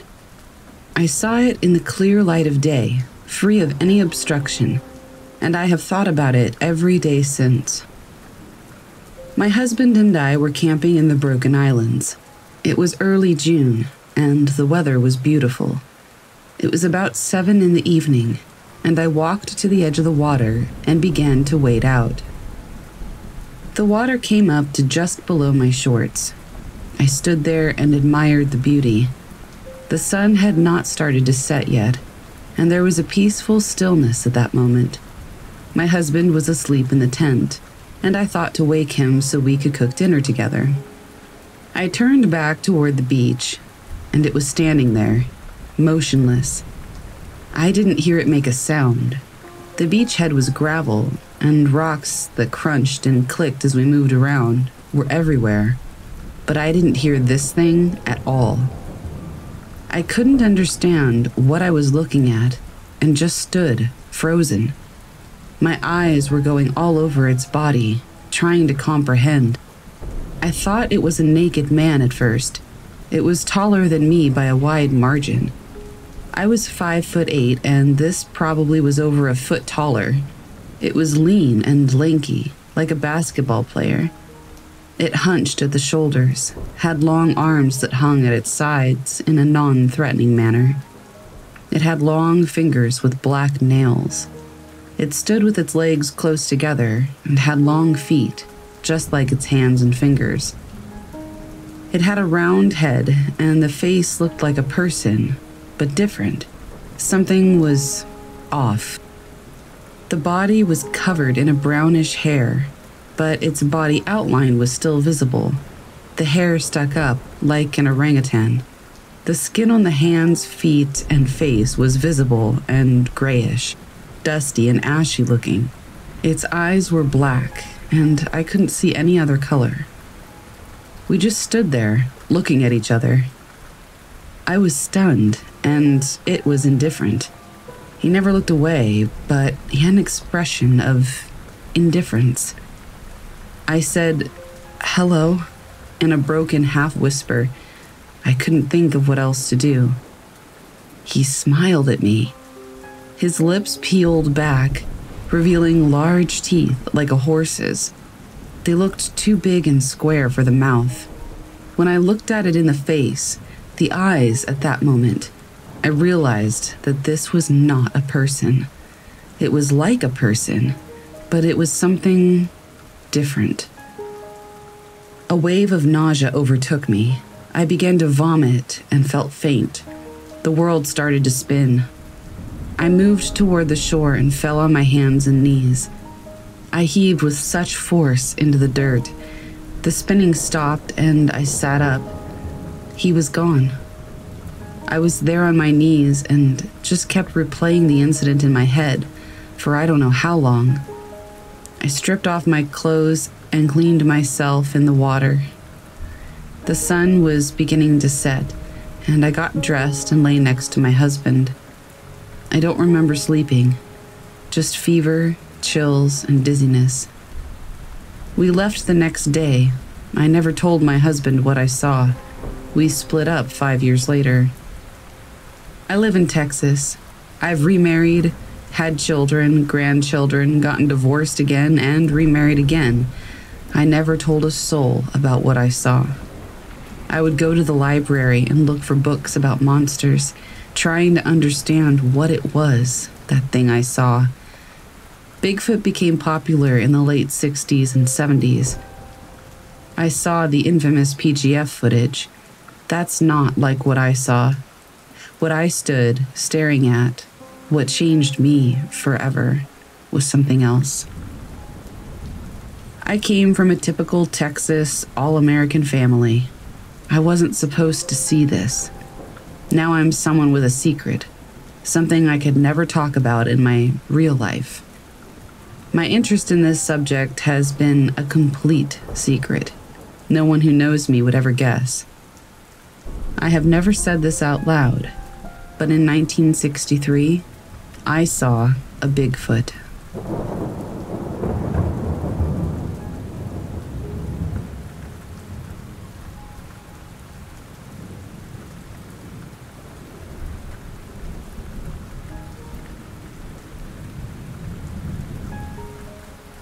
I live in a part of Alaska where there's nothing but woods all around. I'm the only person who lives in these woods for about 20 miles in all directions, so visitors are always a special event. This time, however, it was a creepy event. I decided to go camping in the woods about 5 miles away from my cabin because I was stressed out that week and needed to get away from it all. I found a nice clearing and set up camp before nightfall. These woods aren't very quiet. There are always birds chirping, the rustling of leaves, and bunnies and deer running about. It was about 7:00 p.m. when the first incident happened. I was listening to the wilderness outside of my tent while the fire was dying down outside. I had my pack strung up in a tree and had my 12-gauge shotgun unloaded to my right. All of a sudden, all the noises in the area stopped. But then, I heard what sounded like snow crunching. I thought it was just a deer. The only real predators in the area that I had known about were bears. But this was far too heavy to be a deer or a bear. It was circling my camp. All I could hear was the snow crunching underfoot. It sounded like it was a two-legged animal, slowly getting closer. It did this for hours. I had my 12-gauge ready, but only remembered it wasn't loaded when the animal was about 7 feet away from my tent. I grabbed my box of buckshot and put the first shell in. Click. The footsteps stopped. Click, click, click. I kept straining to hear anything, but it never came. I fell asleep for a few hours, but woke up at about 2 a.m. My tent was open. My shotgun was right outside of my tent. I felt like I was being watched. All I could see were the stars in the pitch-black nothingness, but 2 stars moved. I didn't know how to react. The 2 stars that moved were now coming closer. They were eyes. The animal had to have been 9 feet tall. It kept coming, closer. I could smell it now. It smelled like rotten meat and death. My shotgun was only a foot away from my hand. I carefully grabbed it. I prayed that it was still loaded and that this thing hadn't unloaded it. I pumped a shell into the chamber and took the shot. The light was almost blinding against the dark wilderness, but what I saw was worse. It was hairy, too hairy to be a human, too long to be a bear. Its feet were gigantic, and they were a darkish color. The face had no hair, but was the same color as the feet. The eyes were huge and were looking right at me. The mouth was wide open, and the teeth were long and yellow. The arms were long and hairy, just like the legs. Its height was about 9 feet tall, like I said, maybe a few inches less. After the shot, I heard a scream that shook the tent and the ground around it. I hit the animal. I heard it run off into the wilderness, screaming all the way. I started packing right up in the pitch black night, looking up at the stars. Nothing moved this time, though. As I was leaving the clearing in which I made my camp, I looked back and saw those same huge eyes shining in the darkness, and they moved toward me. I ran through the woods, unsure of where I was going or what time it was. I could hear the leaves snapping behind me, and when I looked back, the eyes were there, but they were closer this time. I saw the lights of my house in the distance through the thick woods. I could still hear the snapping, but it was farther back this time. I made it home and locked my door. The paranoia almost made me pass out. I still felt like I was being watched, even though I closed all the curtains. The only window without curtains or blinds was a very small window that was above the kitchen sink. I was in the living room for about an hour. It was now 5:30 in the morning, and the sun would be rising. I looked around the house, still paranoid. I saw the window above the sink in the kitchen, but there was nothing there. I felt relieved for a second, until the eyes moved into place there, looking right at me. We made eye contact, and I saw the first rays of sunlight come through the window. The animal grunted and stomped back into the forest, shaking the ground and cabin as it moved. I don't see it often anymore, but it does show up.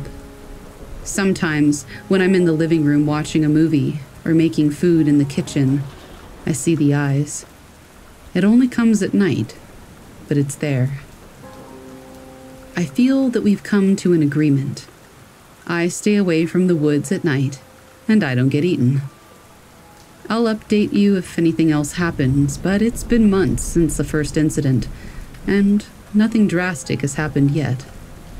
It hasn't shown up in the last few days, actually, but I'm sure it'll be back soon.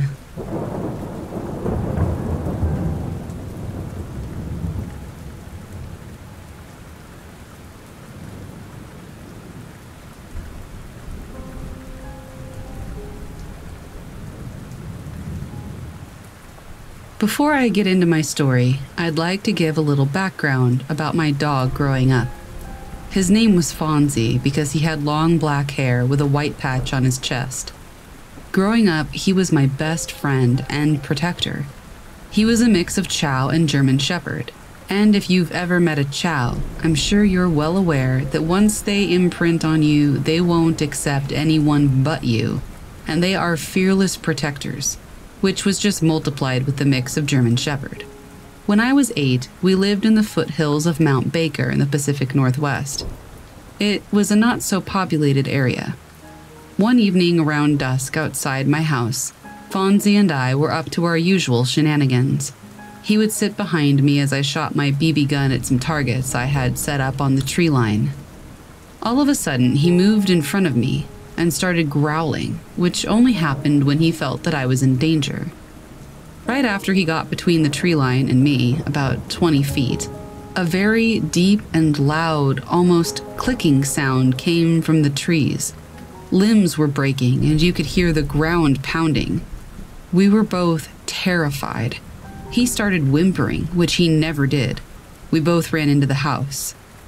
I looked out the window to see if whatever it was had come out of the woods, but nothing emerged. I told my dad about it, but he didn't believe me. He jokingly said, "Oh yeah, it was probably Bigfoot." But I've never heard of any Bigfoot story where it charged someone. Black bears tend to stay away from loud dogs, and it was way too loud to be a cougar. So that's my story. It was by far the most terrifying experience of my life, and it still haunts me to this day as a 31-year-old man.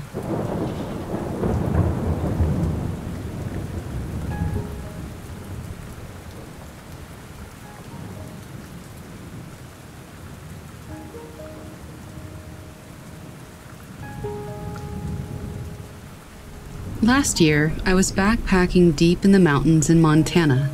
I was near Libby, Montana, about 3 hours west of Glacier National Park. I was hiking alone, and I expected to encounter bears, moose, etc. I'm experienced, and I know how to handle them, so I wasn't scared. But this time, I was way out in the middle of nowhere, with nobody around for miles. Also, no cell service anywhere, and I didn't have my emergency beacon with me. Usually, I expect to see other hikers on the trail, but not here. Nope. I was out there completely alone, and I knew it. Well, it was like 9 miles to my camp up at Cedar Lake.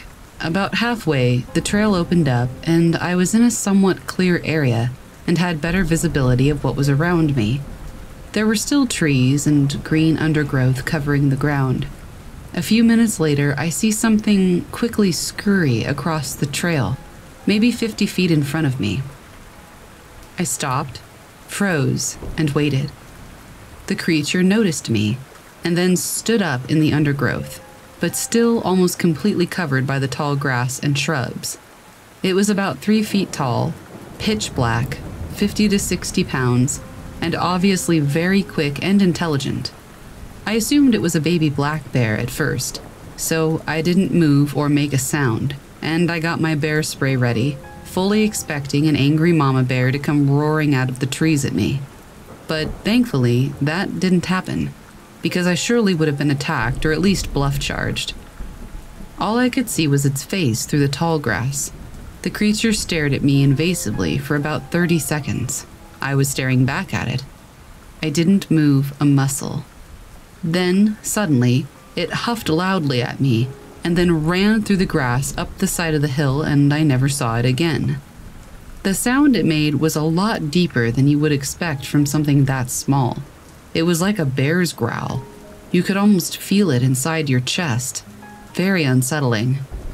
I stood there silently and waited for another few minutes to see if Mama Bear was nearby and that it was indeed a cub, but nothing came. I gingerly passed through that area on the trail and kept hiking. My research tells me it may have been an otter or a mink, but I've seen them before, and this wasn't like anything I've seen before. It was the way it moved. I only saw it for a second, but it almost slithered on the ground like a reptile, and then stood up on its hind legs and watched me, making me feel really uncomfortable.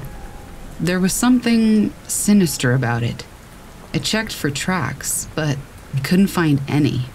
I have no idea what that thing was.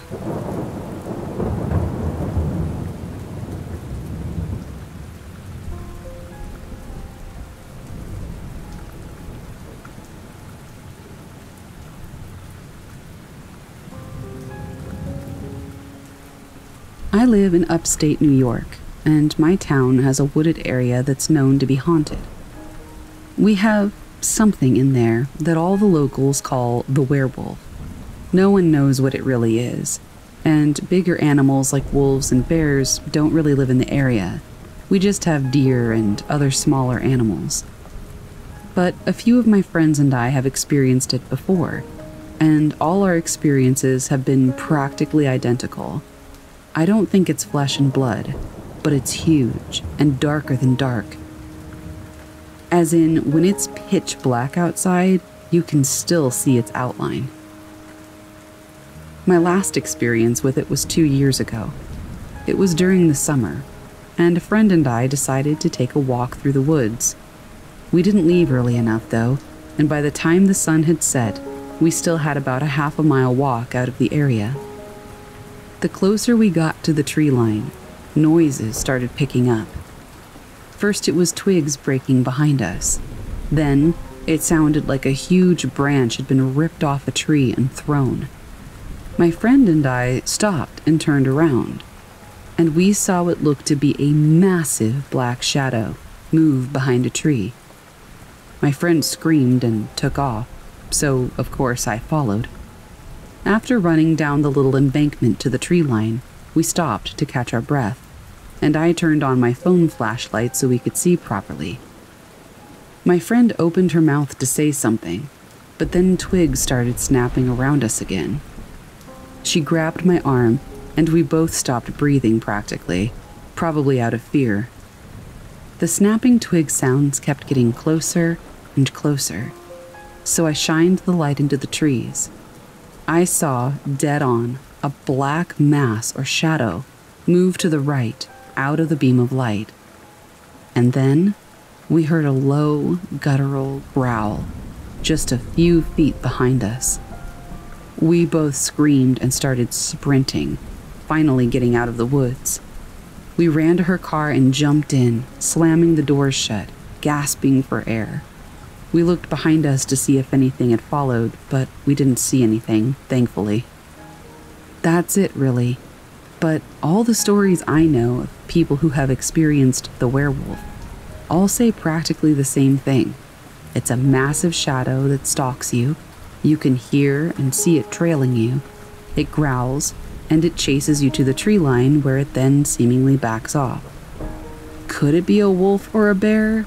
Sure, I guess. But I've lived here my entire life, and in almost 3 decades, my town has never once sighted a wolf or bear in the area. So, who knows?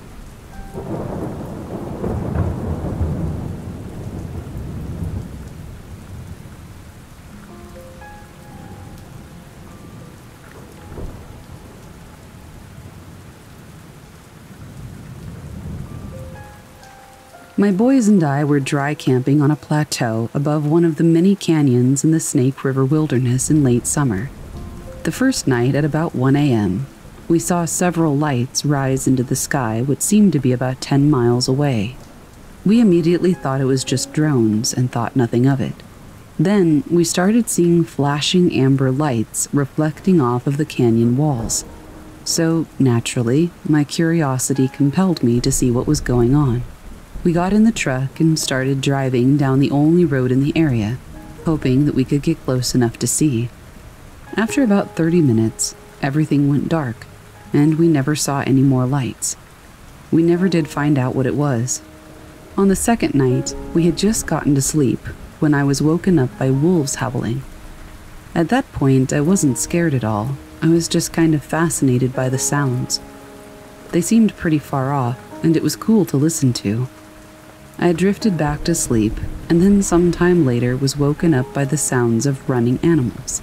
I bolted upright just in time to see several animals that looked to be wolves, hard to tell by moonlight through a tent screen though, running right past our truck.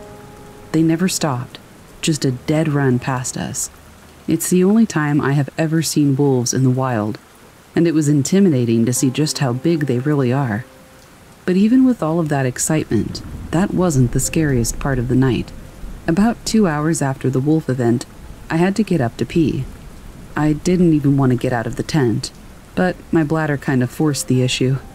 I worked up the courage to get up, slung my gun around my shoulder, and stepped outside.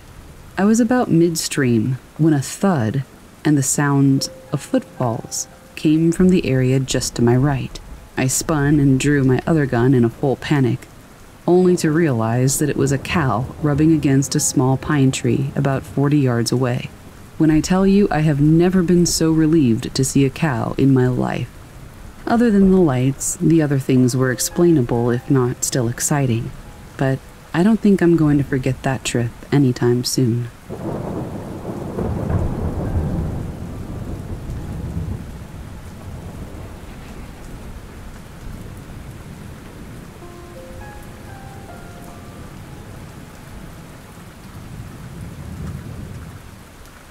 So, I'm doing this challenge this year where I'm hiking at a new location every week. Yesterday, I was hiking with my friend in East Texas. He has indigenous blood, and so he's very sensitive to spirits. Anyway, we were a mile and a half into this trail, deep in the woods. It's Tuesday, around noon, so this state park is empty. I start seeing shadows of animals, I'm assuming. First, a white furry animal to my left, then a large black shadow, about knee height, of what looked like a boar in front of me. I told my friend, and he just said, "Oh, that's weird." We walk a couple more steps, and he sees a person ahead, but there's no one there. At least I didn't see it. We brush it off, whatever. Maybe our eyes are playing tricks on us, and when he looks again, he can't see the person either. We move on, and then, all of a sudden, the air around us starts to feel super heavy and dark. Both of our chests start feeling tight, and there's pressure in the air. We both started hearing voices of people chattering on the other side of the wall of trees to our left. I was assuming that it was a campsite, because this park has so many campsites everywhere. We turn the corner of the trees, and literally no one is there. No campsite either. We both looked at each other and said our own protective prayers and kind of booked it out of there as fast as we could. It felt like we had stepped through a dark curtain or portal of some sort, because when we passed that little river and creek, everything felt lighter. The weight was lifted off our chests, and we had to stop and breathe and kind of reassess what had just happened. I don't know if anybody else has experienced something like this, but it was definitely odd.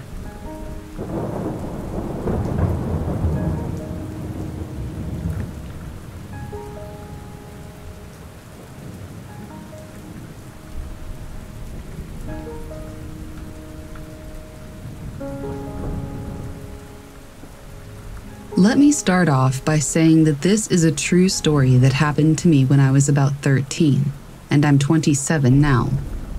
Whether you believe it or not is up to you. My dad used to be a part of a small hunting club in Alabama, just a handful of guys he grew up with. Once a year, we would drive to the small town of Elba to camp for a few days and go hunting. There were a few different areas of land around the town that the club owned, and club members could go hunting there. One of these pieces of land was nicknamed the cemetery because, well, it had an old cemetery on it. Nothing really creepy about the cemetery. It was in the woods, and the graves were of a slave owner, and the graves were of his slaves. Now, in this area of land nicknamed the cemetery, there are 5 or 6 green fields. Basically, a cleared out area where there are no trees, just grass and a buck hut to hunt in. A buck hut is a treehouse that you sit in and wait for deer to walk out onto the green field. This particular evening, we were going to hunt on a green field, number 1, the plot directly behind the old cemetery. The evening started off normally enough. My dad parked the truck and we walked down the trail to the buck hut. We climbed up and started to wait and watch the woods. A little bit of time passes and my dad tells me that he is going to go out for a short walk to see if maybe he sees any deer on the trail. Keep in mind, I'm 13 years old. Not a big deal. I've hunted by myself before and I'm not afraid of being alone in the woods. Besides, it was still pretty light out. So I said okay, and he climbed down. It was just me, my .32 caliber Marlin rifle, the grass field in front of me, and the dense woods around me. This is where things start to get strange. I sat there for a freaking eternity, or what felt like an eternity, and it was now almost twilight. My concern for my dad was growing because he still wasn't back yet. I was worried that maybe something had happened to him or that he had gotten lost. However, he's an experienced hunter, and if he was lost, he would yell or fire off a shot. But the woods had been dead silent. I figured maybe he found a good spot that he wanted to hunt the twilight or dusk hour of the day, because that's prime time for hunting. So I focused my attention on the grass field in front of me, just watching, listening, and waiting for a deer to walk out onto the field as the light of day began to fade. Just then, across the field, I saw and heard some brush moving and breaking. The thought did cross my mind that it could be my dad, but I highly doubted it. No way it could be him. That would be incredibly dangerous and stupid. I raised up my rifle, pulled back the hammer, aimed it at the moving brush, and patiently waited for what I hoped was a deer to walk out. Then a girl floated out of the woods and onto the grassy field. She was transparent white with a long flowing dress and long white hair. She floated from one side of the field to the other, and then disappeared back into the woods. I watched her for a solid minute or two. I couldn't believe my eyes, and I was petrified. Now I really wanted my dad back. A short time passed, and it's now pitch black, and I'm still alone. My concern for my dad was quickly turning into a panic.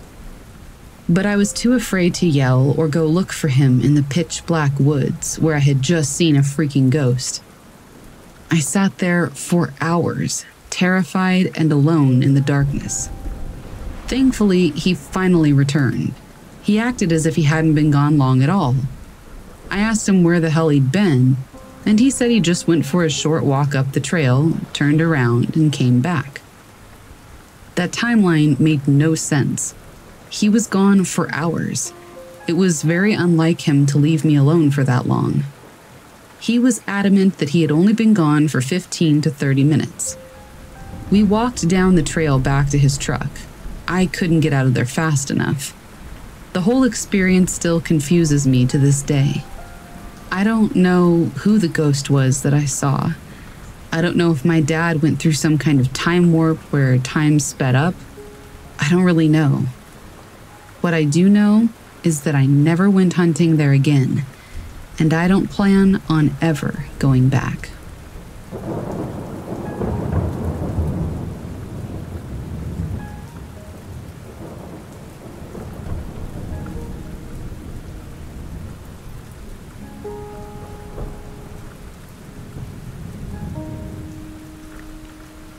I go hunting in southern Illinois on property that my family owns.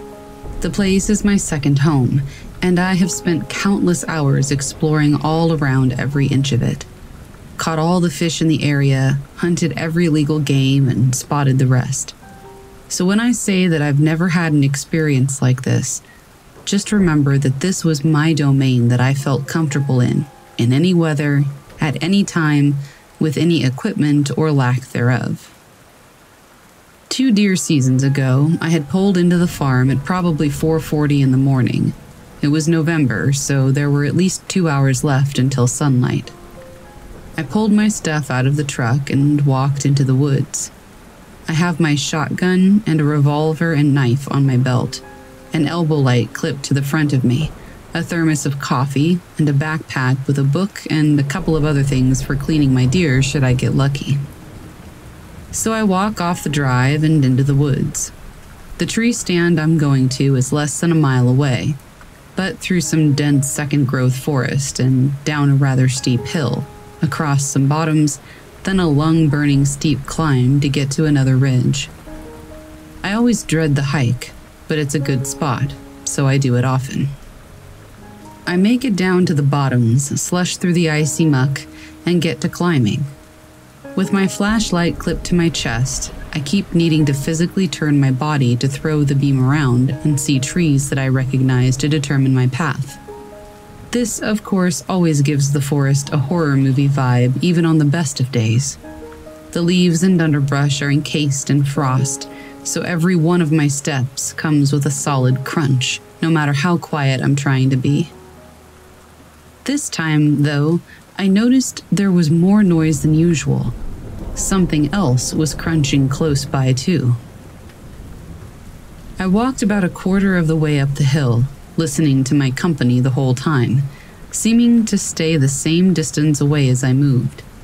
Naturally, I think to myself that I'm going to have a quick hunting day, so I plop my butt down next to a tree. I can't shoot until first light.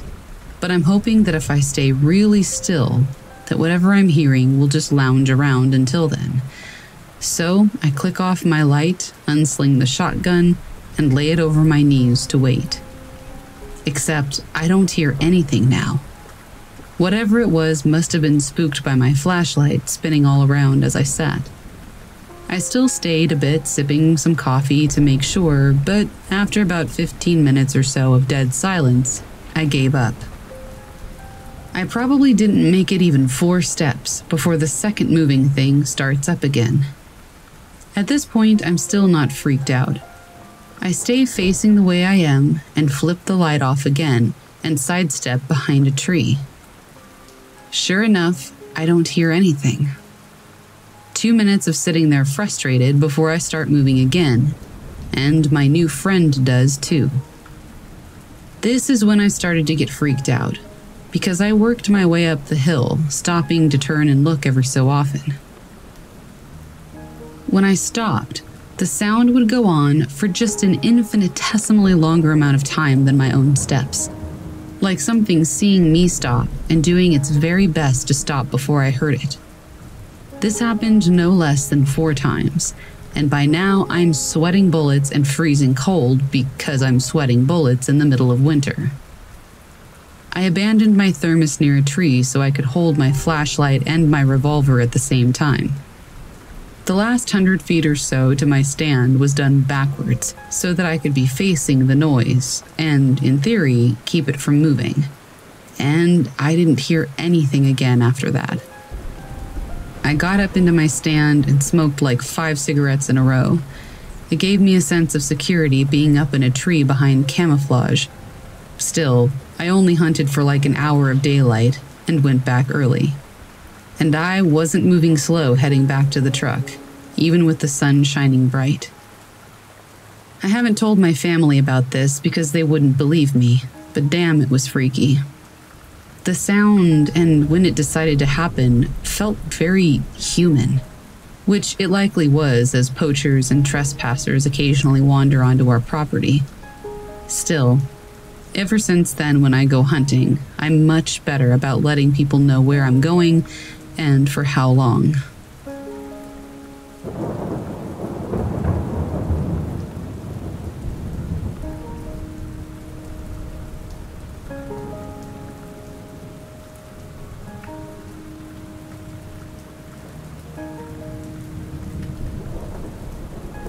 So I'm stargazing with my wife, and we're both in an extreme state of unease. We both look at each other and we say, something isn't right here. I'm looking into the pines, looking for the reason of our fear, and I see this orange cat sitting on a stump. The way it looked at me scared me, but I didn't really focus much on the cat. Suddenly through the trees, we hear this screaming. "Help me, please, anyone out here?" It sounded like a little girl at first, but then it sounded like a grown woman. "Somebody effing help me!" It cut through my body. I have never been that fearful in my entire life. I was completely terrified. My wife yells out, "Where are you? You're not alone." No reply. We get into our Pathfinder, roll the windows down, and we have spotlights out each side searching for this woman. A couple more screams let out into the still night. She sounds like she's within 10 feet. But there's nobody around. We yell out to try to let her know that we're there, but we never get a reply. A scream so loud then happens, and it leaves my eardrums ringing. "Somebody please help me!" It's like she's screaming directly into the car, but no one is anywhere. This scream was different because it sounded fearful, but also angry, and it really genuinely hurt my ears. That was the last one. We kept searching, but not another peep. Her voice was just not natural. I don't even know how to explain it.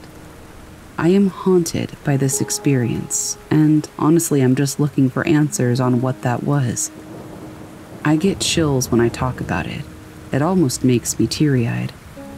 This is probably completely unrelated, but in the same stretch of woods the day before, I was hiking and I came across an owl. I thought it was a decoy, like a prop or something, until it turned its head around and gazed deep into my eyes. I froze. I wasn't exactly fearful, but it had a strange effect on me. Its eyes were orange, bright, almost glowing. We locked eyes for what seemed like minutes, and then it flew off without a sound.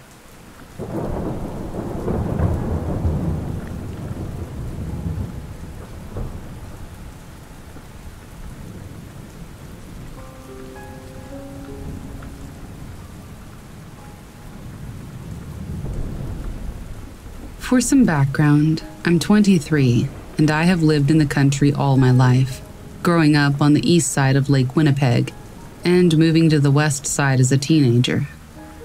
This story takes place when I was 17, and it's true.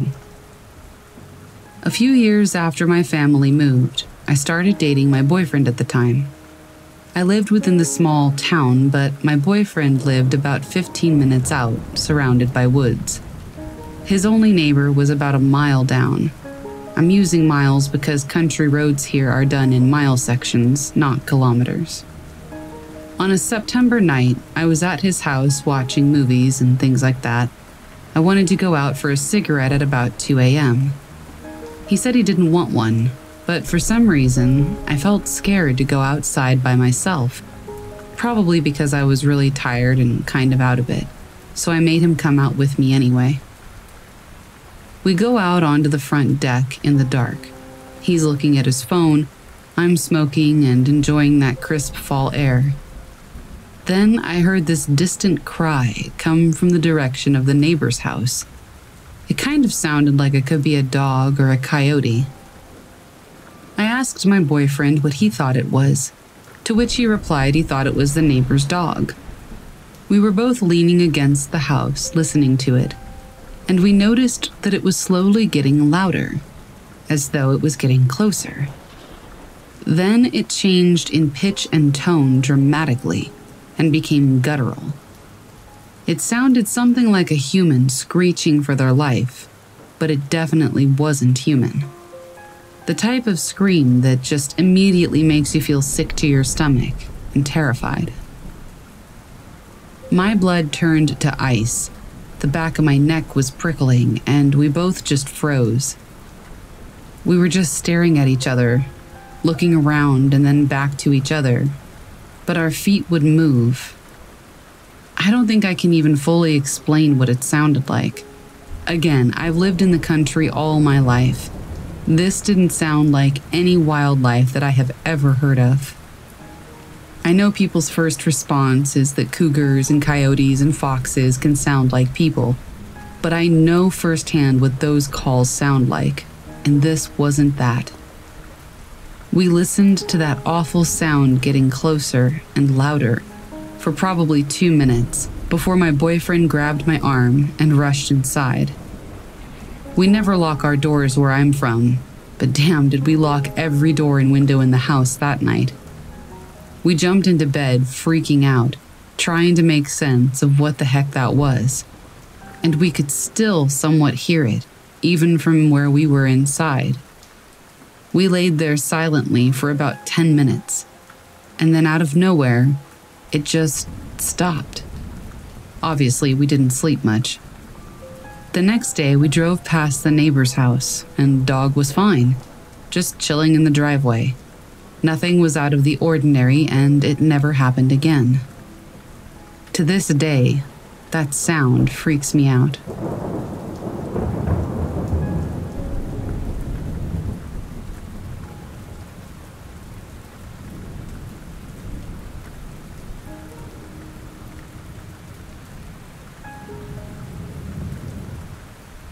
My friends and I are on our way from Chicago back to our home in Evansville, Indiana.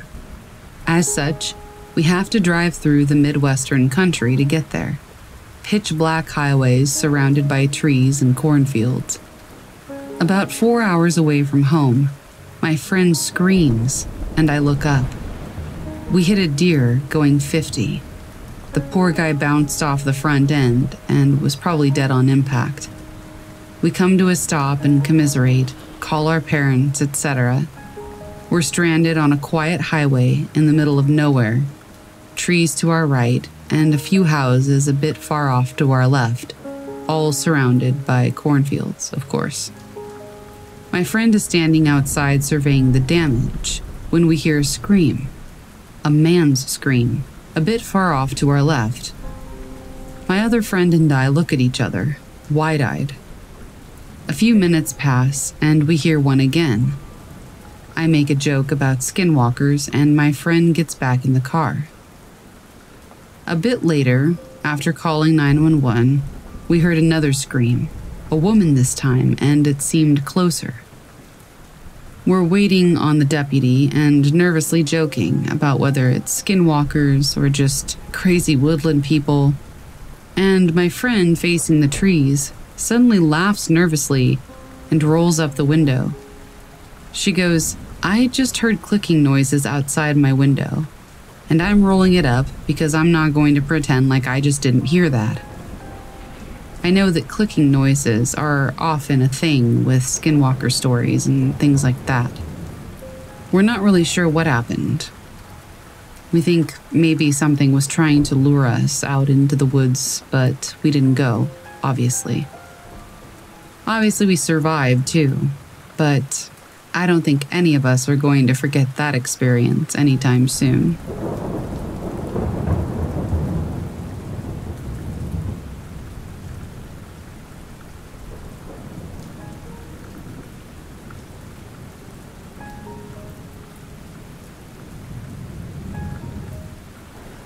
I was camping up in Herbert, Arizona with my brothers and my dad.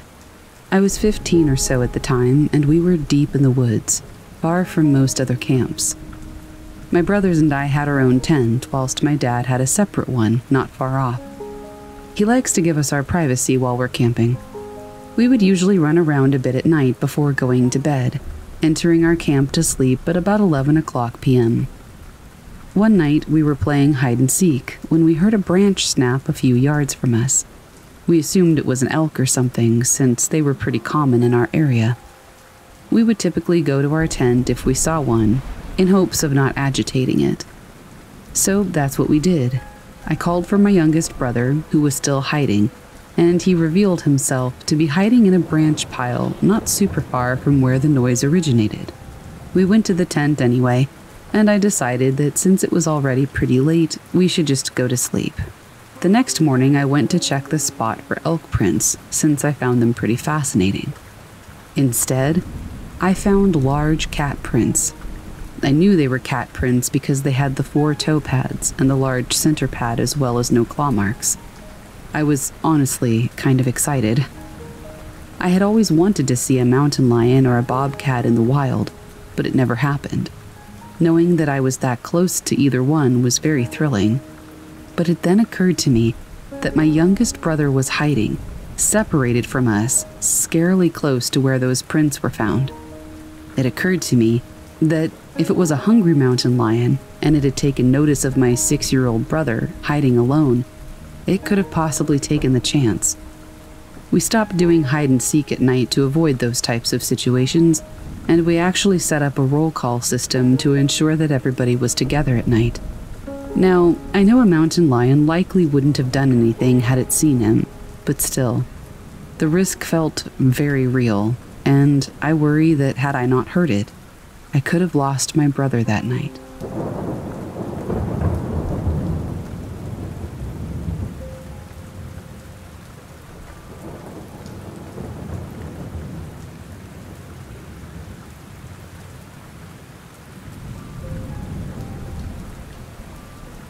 Not too long ago, my brother was telling my mom about something that my dad had said to him quite a few years ago that always puzzled him. My dad passed away over 10 years ago, so I can't ask him about it, and it really bugs me that I can't get more information. My dad loved being in the woods. They were like a second home to him. Whenever we would take a family trip into the woods, I could ask him what any animal sound was that I heard from the area, and he could tell me exactly what animal was making it and any other details I asked. He grew up on a farm, spent time as a forest ranger working in the fire towers, and he enjoyed hunting, so he knew nature pretty well. The woods that we would take family trips to, he was also very familiar with, as some of the fire towers that he worked in were still standing in the area. I think nowadays only one does. My brother said that there was a weekend that my dad decided to take a trip to the woods by himself to do some small game hunting. Not unusual at all for him. The strange part was that my dad came home early. From where we lived at the time, it took 2.5 hours, and sometimes longer depending on traffic, to get to the woods that he liked. He didn't spend the night, even though he had brought everything he needed to camp for 2 nights. Both my mom and my brother remember him coming home early, only my dad never mentioned why to my mom, and only let it slip to my brother once. My dad told my brother that he heard something making a sound in the woods, a sound that he had never heard before in all his life. He knew it wasn't from any of the animals in those woods. The sound made him pack up and head home during the night. My brother tried to press him for more details, but he quickly changed the subject and never wanted to discuss it again. He never described what type of sound it was. He just said that it wasn't from any of the animals that inhabited those woods. None of the natural ones, anyway. My dad was never easily spooked, especially by nature. Whatever he heard, we have no idea, but it sure got to him good. It eats at me that I can't ask him about it. I really want more details. My brothers still take trips to those woods, and they've never heard anything out of the ordinary while out there. So maybe we'll never know.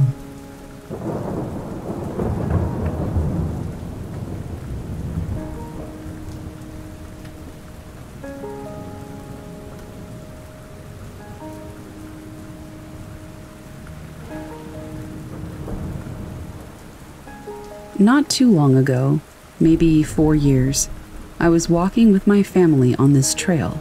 We did this often just as a family activity, and this time we decided to walk along a new trail.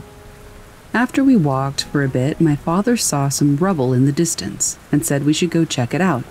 We walked up to it, and it appeared to be stone buildings, very decayed and barely intact. Just half of one of each walls was standing. Enough to tell what the building could have been, but nowhere near an intact structure. But then off in the distance a little bit, I noticed a staircase. The same type of stone, but somehow completely different. This staircase looked as though it hadn't aged at all. Completely disregarding this, I stepped on them, and I walked up to the top. I looked around and saw nothing else. I told my father to come up, but he said that I should come down. And then I remember feeling this weird feeling. I was filled with dread, mingled with a feeling of being lost. I came down and we walked a little bit more before leaving. A couple weeks ago, I mentioned this to my friends, and they insisted that we go to check it out. I brought them to the ruins, but they were gone. I know I went to the exact spot, but it was like they never existed.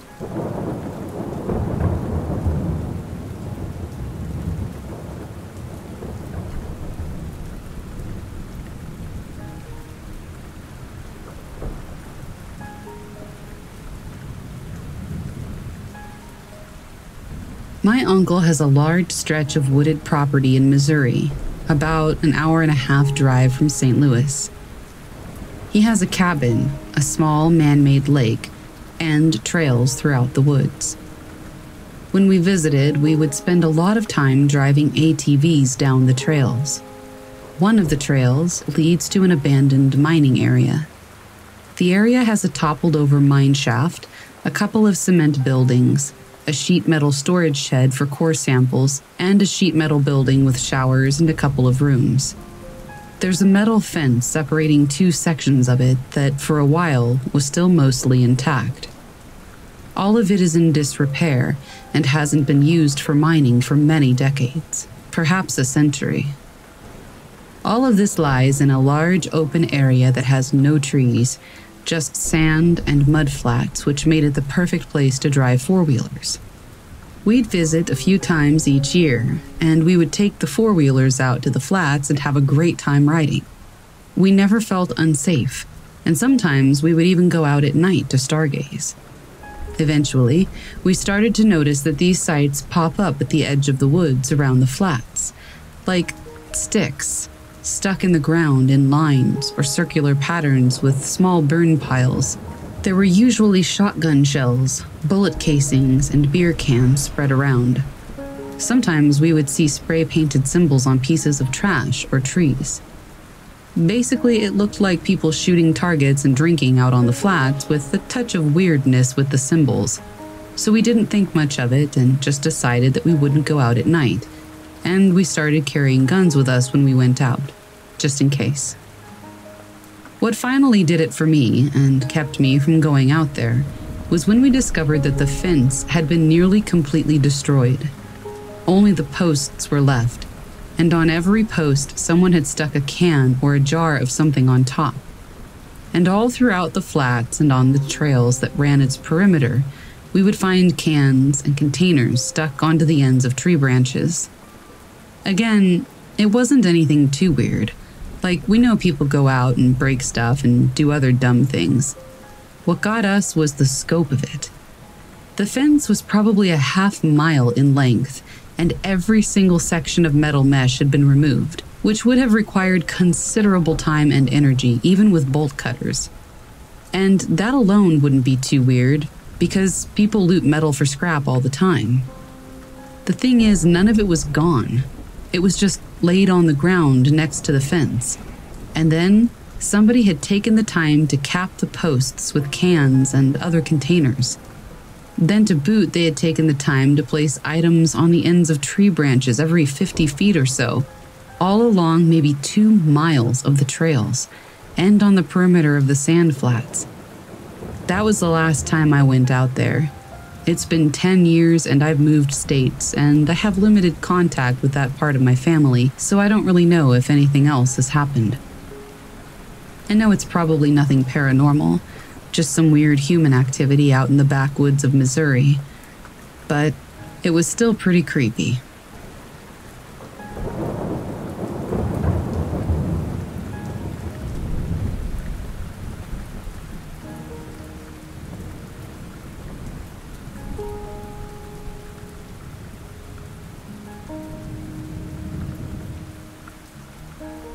Last night, my boyfriend and I were downstairs.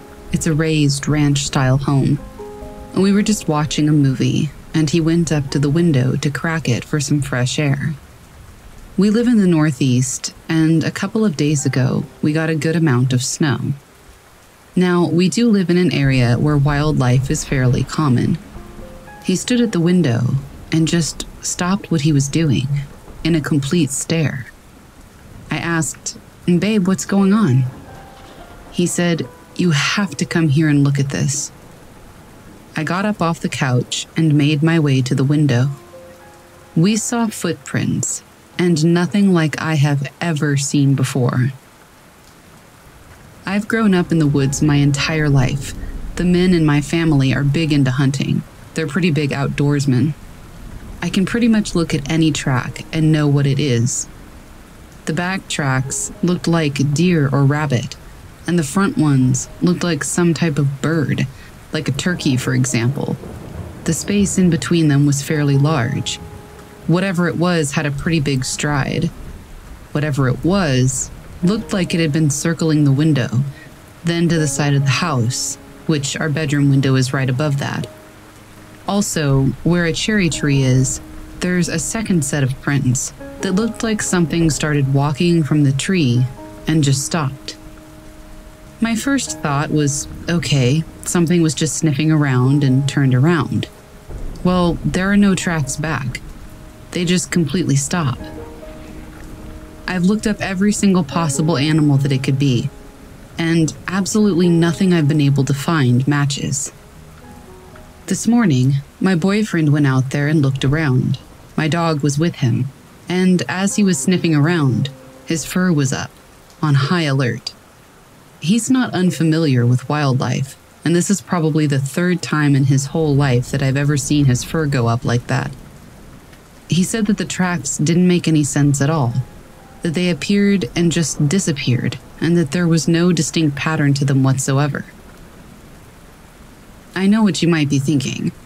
Did the snow cover them up? Maybe the wind covered the rest. We haven't had any more snow, and the snow that we do have is fairly hard. I can see my dog's tracks perfectly. 2 nights ago, when these footprints could have been left, I was watching a movie down there scrolling through Reddit.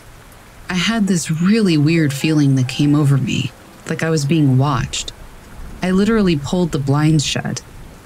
A couple of hours later, I could hear this bush start moving outside. I figured it was just the wind, or an animal.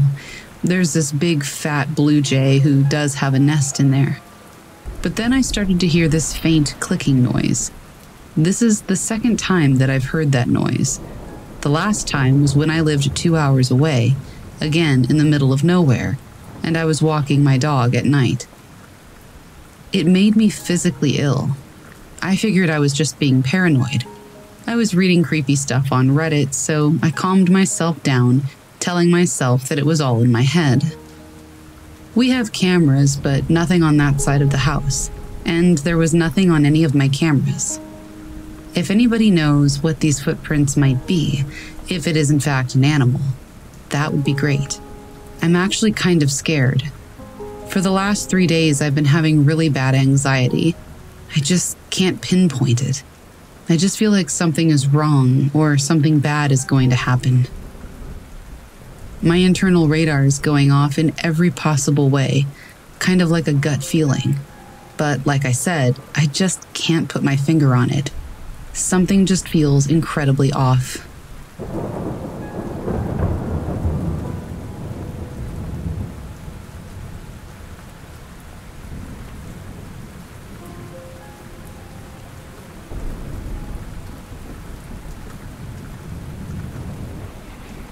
About 1.5 years ago, my girlfriend and I went down to Ohiopyle State Park.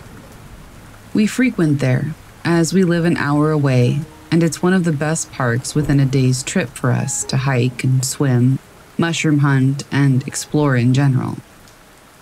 So one day, we got bored of the normal hiking areas and places that we had already been. So we decided to drive around the back roads, deeper into the woods of the park. No map, just deciding which way to turn when we got to intersections and going from there. We pass a random old cemetery. It couldn't have been 1 mile or more down the road when we noticed a more dirt-like road, kind of dilapidated, with a chain in front of it so cars couldn't go in. We decided to park the car and go explore the trail in general. There were no signs for no trespassing or anything like that, so we continued on. I'll never forget the eerie feeling I had as soon as we made it onto the trail or road. Just a general sense of, you shouldn't be here. But I don't listen to that feeling. My girlfriend seems intrigued. There's no one at all around, and it seems like a beautiful, secluded area. We head back some more and we notice that up a cutoff was an abandoned visitor center. So obviously we had to go check it out. This is when things started to get really creepy. We were about 100 feet away from the building when that alarm in my head that said, "You shouldn't be here," intensified immensely. But I was curious about the building still, and my girlfriend at this time is freaking out internally. She wants to leave and she feels uneasy and unwelcome. I want to explore the building because I love abandoned places. In the amount of time it took us to cover that 100 feet, I noticed that the woods had gone completely silent. There were no bugs anymore, no birds, not even the sound of branches swaying in the wind. We get up to the building, and my girlfriend is pleading that we go back. I said, let's just take a step in and then we can go. I'm approaching the stairs to the door from the left side, and no joke, straight out of a cheesy horror movie, a bird out of nowhere flies into the window of the building. Not 5 seconds later, I heard what sounded like either a log or a very large branch cracking on the other side of the building. I'd like to clarify that there was no way it was a small branch or twig. It sounded almost like a tree breaking directly on the other side of the building. I pulled out my pistol and walked quickly backwards, facing the building, and I told my girlfriend to walk as quickly and as quietly as she could back to the car. We hopped in and left as quickly as the car would go and drive. I'm still not entirely sure what happened. I know that black bears do reportedly live in the area, though you don't see them too often, and I've never seen one there. But like I said, I suppose it's a possibility, although it doesn't really explain the bird. The second possibility that comes to mind is that it was another human. But the thing that broke didn't sound like a human walking over a branch and breaking it. Like I said, it sounded like a tree snapping when it starts to fall. I've recently gotten into Appalachian folklore and stories, and I've been reading about wendigos, skinwalkers, crawlers, and such. So, for my question, I'm wondering if anybody has ever had a similar experience in Pennsylvania, or in general, and if so, what happened, and what do you think it could have been? My girlfriend and I could never figure out why we felt so afraid. Like I said, it could have been an animal and the bird could have been a coincidence, but we both felt an overwhelming feeling like we shouldn't be there, and it still gives me goosebumps.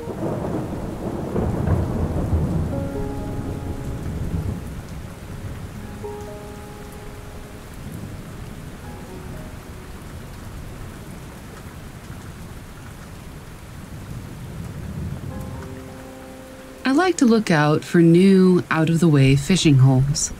If I'm on a trip and have my gear, I'll pull up a map, look at the different connecting waterways, and try to find back roads that may lead to spots that few people know about. On one trip, about 10 years ago, I'm in western Pennsylvania, and I'm looking for a road to connect me with this small and out-of-the-way stream that I had found on the map. I'm in the country. It's not too desolate, but houses are definitely getting farther and farther apart and looking more and more beat up. I surmise that I'm really close to where this stream is supposed to be, so I turn down a dirt road that leads toward a tree line in the direction that I believe the stream is located. The road starts out in okay shape, but as soon as I pass into the tree line, stuff gets weird. It's mid-afternoon, but the canopy of the trees is so thick that it suddenly looks like dusk. Then the road very quickly deteriorates, starts to close in, and then starts to vanish. There are banks on either side of me, so I figure I'm on some sort of old logging road that rarely, if ever, gets vehicles on it anymore. The road is getting worse and worse. Large rocks start appearing at random places in the road, first sporadically, and then more frequently. It's very unnatural looking. It almost looks like they were placed there on purpose. My car is four-wheel drive, but I'm getting a little worried because the rocks are getting larger. Combined with this is how tight the road is now. Driving around them starts to get a little sketchy. I'm now driving very slowly so I don't pop a tire or make a wrong move and get stuck on the bank or something. The road suddenly takes a very sharp left-hand and downward turn. I creep along this turn, but I stop as I see the road continuing down on this weird trajectory. At this moment, my gut starts talking to me and telling me to turn around. But it's also at this point that I realize I can't. The road is not wide enough to do a three-point turn. I could chance it, But if I didn't want to get my front end caught on something that might be pushing over the bank, or my back end going off the back in the other direction and getting stuck, I just couldn't do it. I say to myself, keep pushing forward and you're bound to just get enough room to turn around shortly. As I make my way driving this weird downward road with sharp curves and oddly placed rocks, I start to see items off to the sides of the road. At first, it's just garbage. Bottles, boxes, wrappers. Then I start seeing toys. Kids' toys. Lots of them. Like an uncomfortable amount. Then I start seeing clothes. Some look old and weathered like they've been there for years, and some look fairly new. The amount of clothing I'm seeing also increases. Then I start seeing mattresses. Not like one random mattress, lots of them, all over the place, and there are dirty and dark stains on them. My gut is now screaming at me to get out of there, but I still don't have room to turn around. While I'm sitting there and trying to figure out what my next move is, I get the distinct feeling that I'm being watched. The moment that feeling hits me, I audibly yell at myself, "Nope." Then I slam the car in reverse and drive reverse dodging all of the random rocks, all of the way back up and out. I do this until the path levels out again. I was in full F this mode, and I just risk making the 3-point turn. My back end goes slightly off the bank, and I slam back into drive and pound the gas to throw myself back onto the road and out of whatever dark woods bullshit I had discovered. I have no clue what I happened across that day. Best case scenario was probably some deep woods meth den. Worst case, I don't even want to think about it. All I know is ever since then, no matter what I'm doing, the moment my gut starts to tell me to get out, I get out.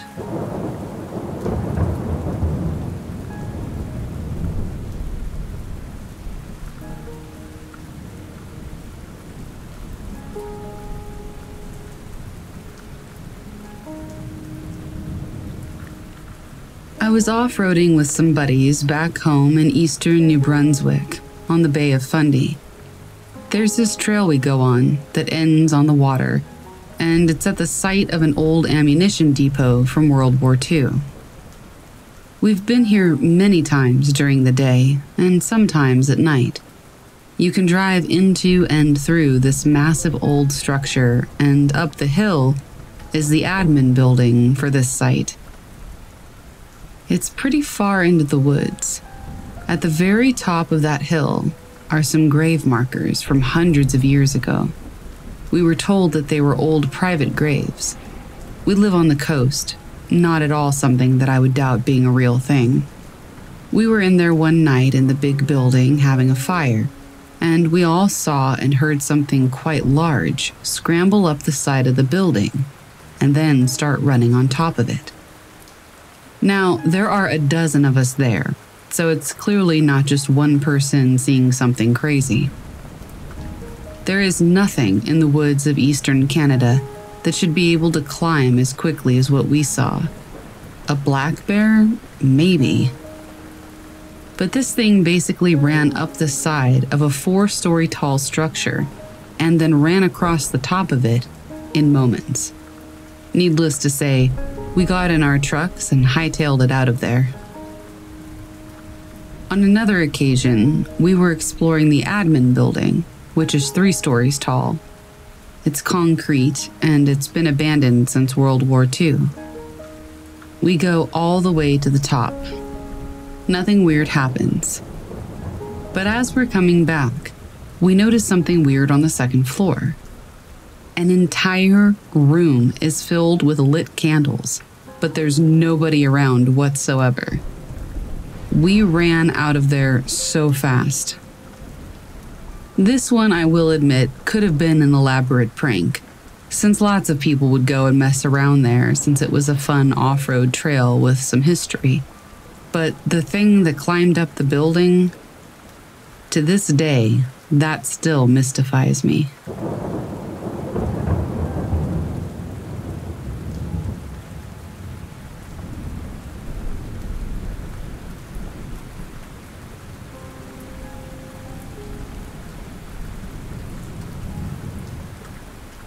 A few years ago, I was camping in the Serengeti as part of a safari I was doing. We had set up our tents in a designated camping area with a bathroom building. I'm from the States and had been camping and backpacking tons of times, but the Serengeti felt different. We could hear baboons from our tents, for one. In the middle of the night, I had to pee, so I carefully unzipped my tent and started walking through the grass toward the bathrooms. Already, I was feeling a little jumpy. When I creaked open the bathroom door, a crap ton of bats flew over my head and out of the building. It felt like that scene in Batman Begins where young Bruce Wayne fell into the cave. I was just really hoping that nothing else was in the bathroom. It just felt really eerie. It ended up all right, but I was very glad to get back to my tent. On a separate trip, I was hiking through southern Ethiopia with a guide to a lake where we would be able to take a boat and see some hippos. It was quiet for the most part, but a portion of our hike took us through some brush and trees, and we started hearing this loud, gruesome moaning, and the whole forest felt still. We looked and looked to find out what was making the sound, and that's when we saw a massive baboon lying face down on the ground, dying. We gathered from its position that it must have fallen from a tree and seriously injured itself, and was now crying out in pain. Obviously, we kept our distance because we didn't know how it would react, or if any other animals would be nearby. The noise it made was both heartbreaking and terrifying. It had an almost spiritual quality to it. We moved on shortly after, but I'll forever remember how I felt watching this animal die alone in the forest. Honestly, it was one of the most surreal experiences of my life.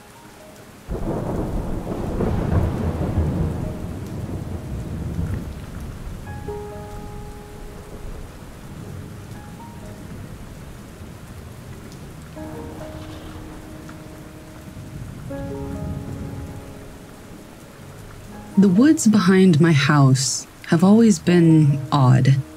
About a year ago, I had an encounter with something.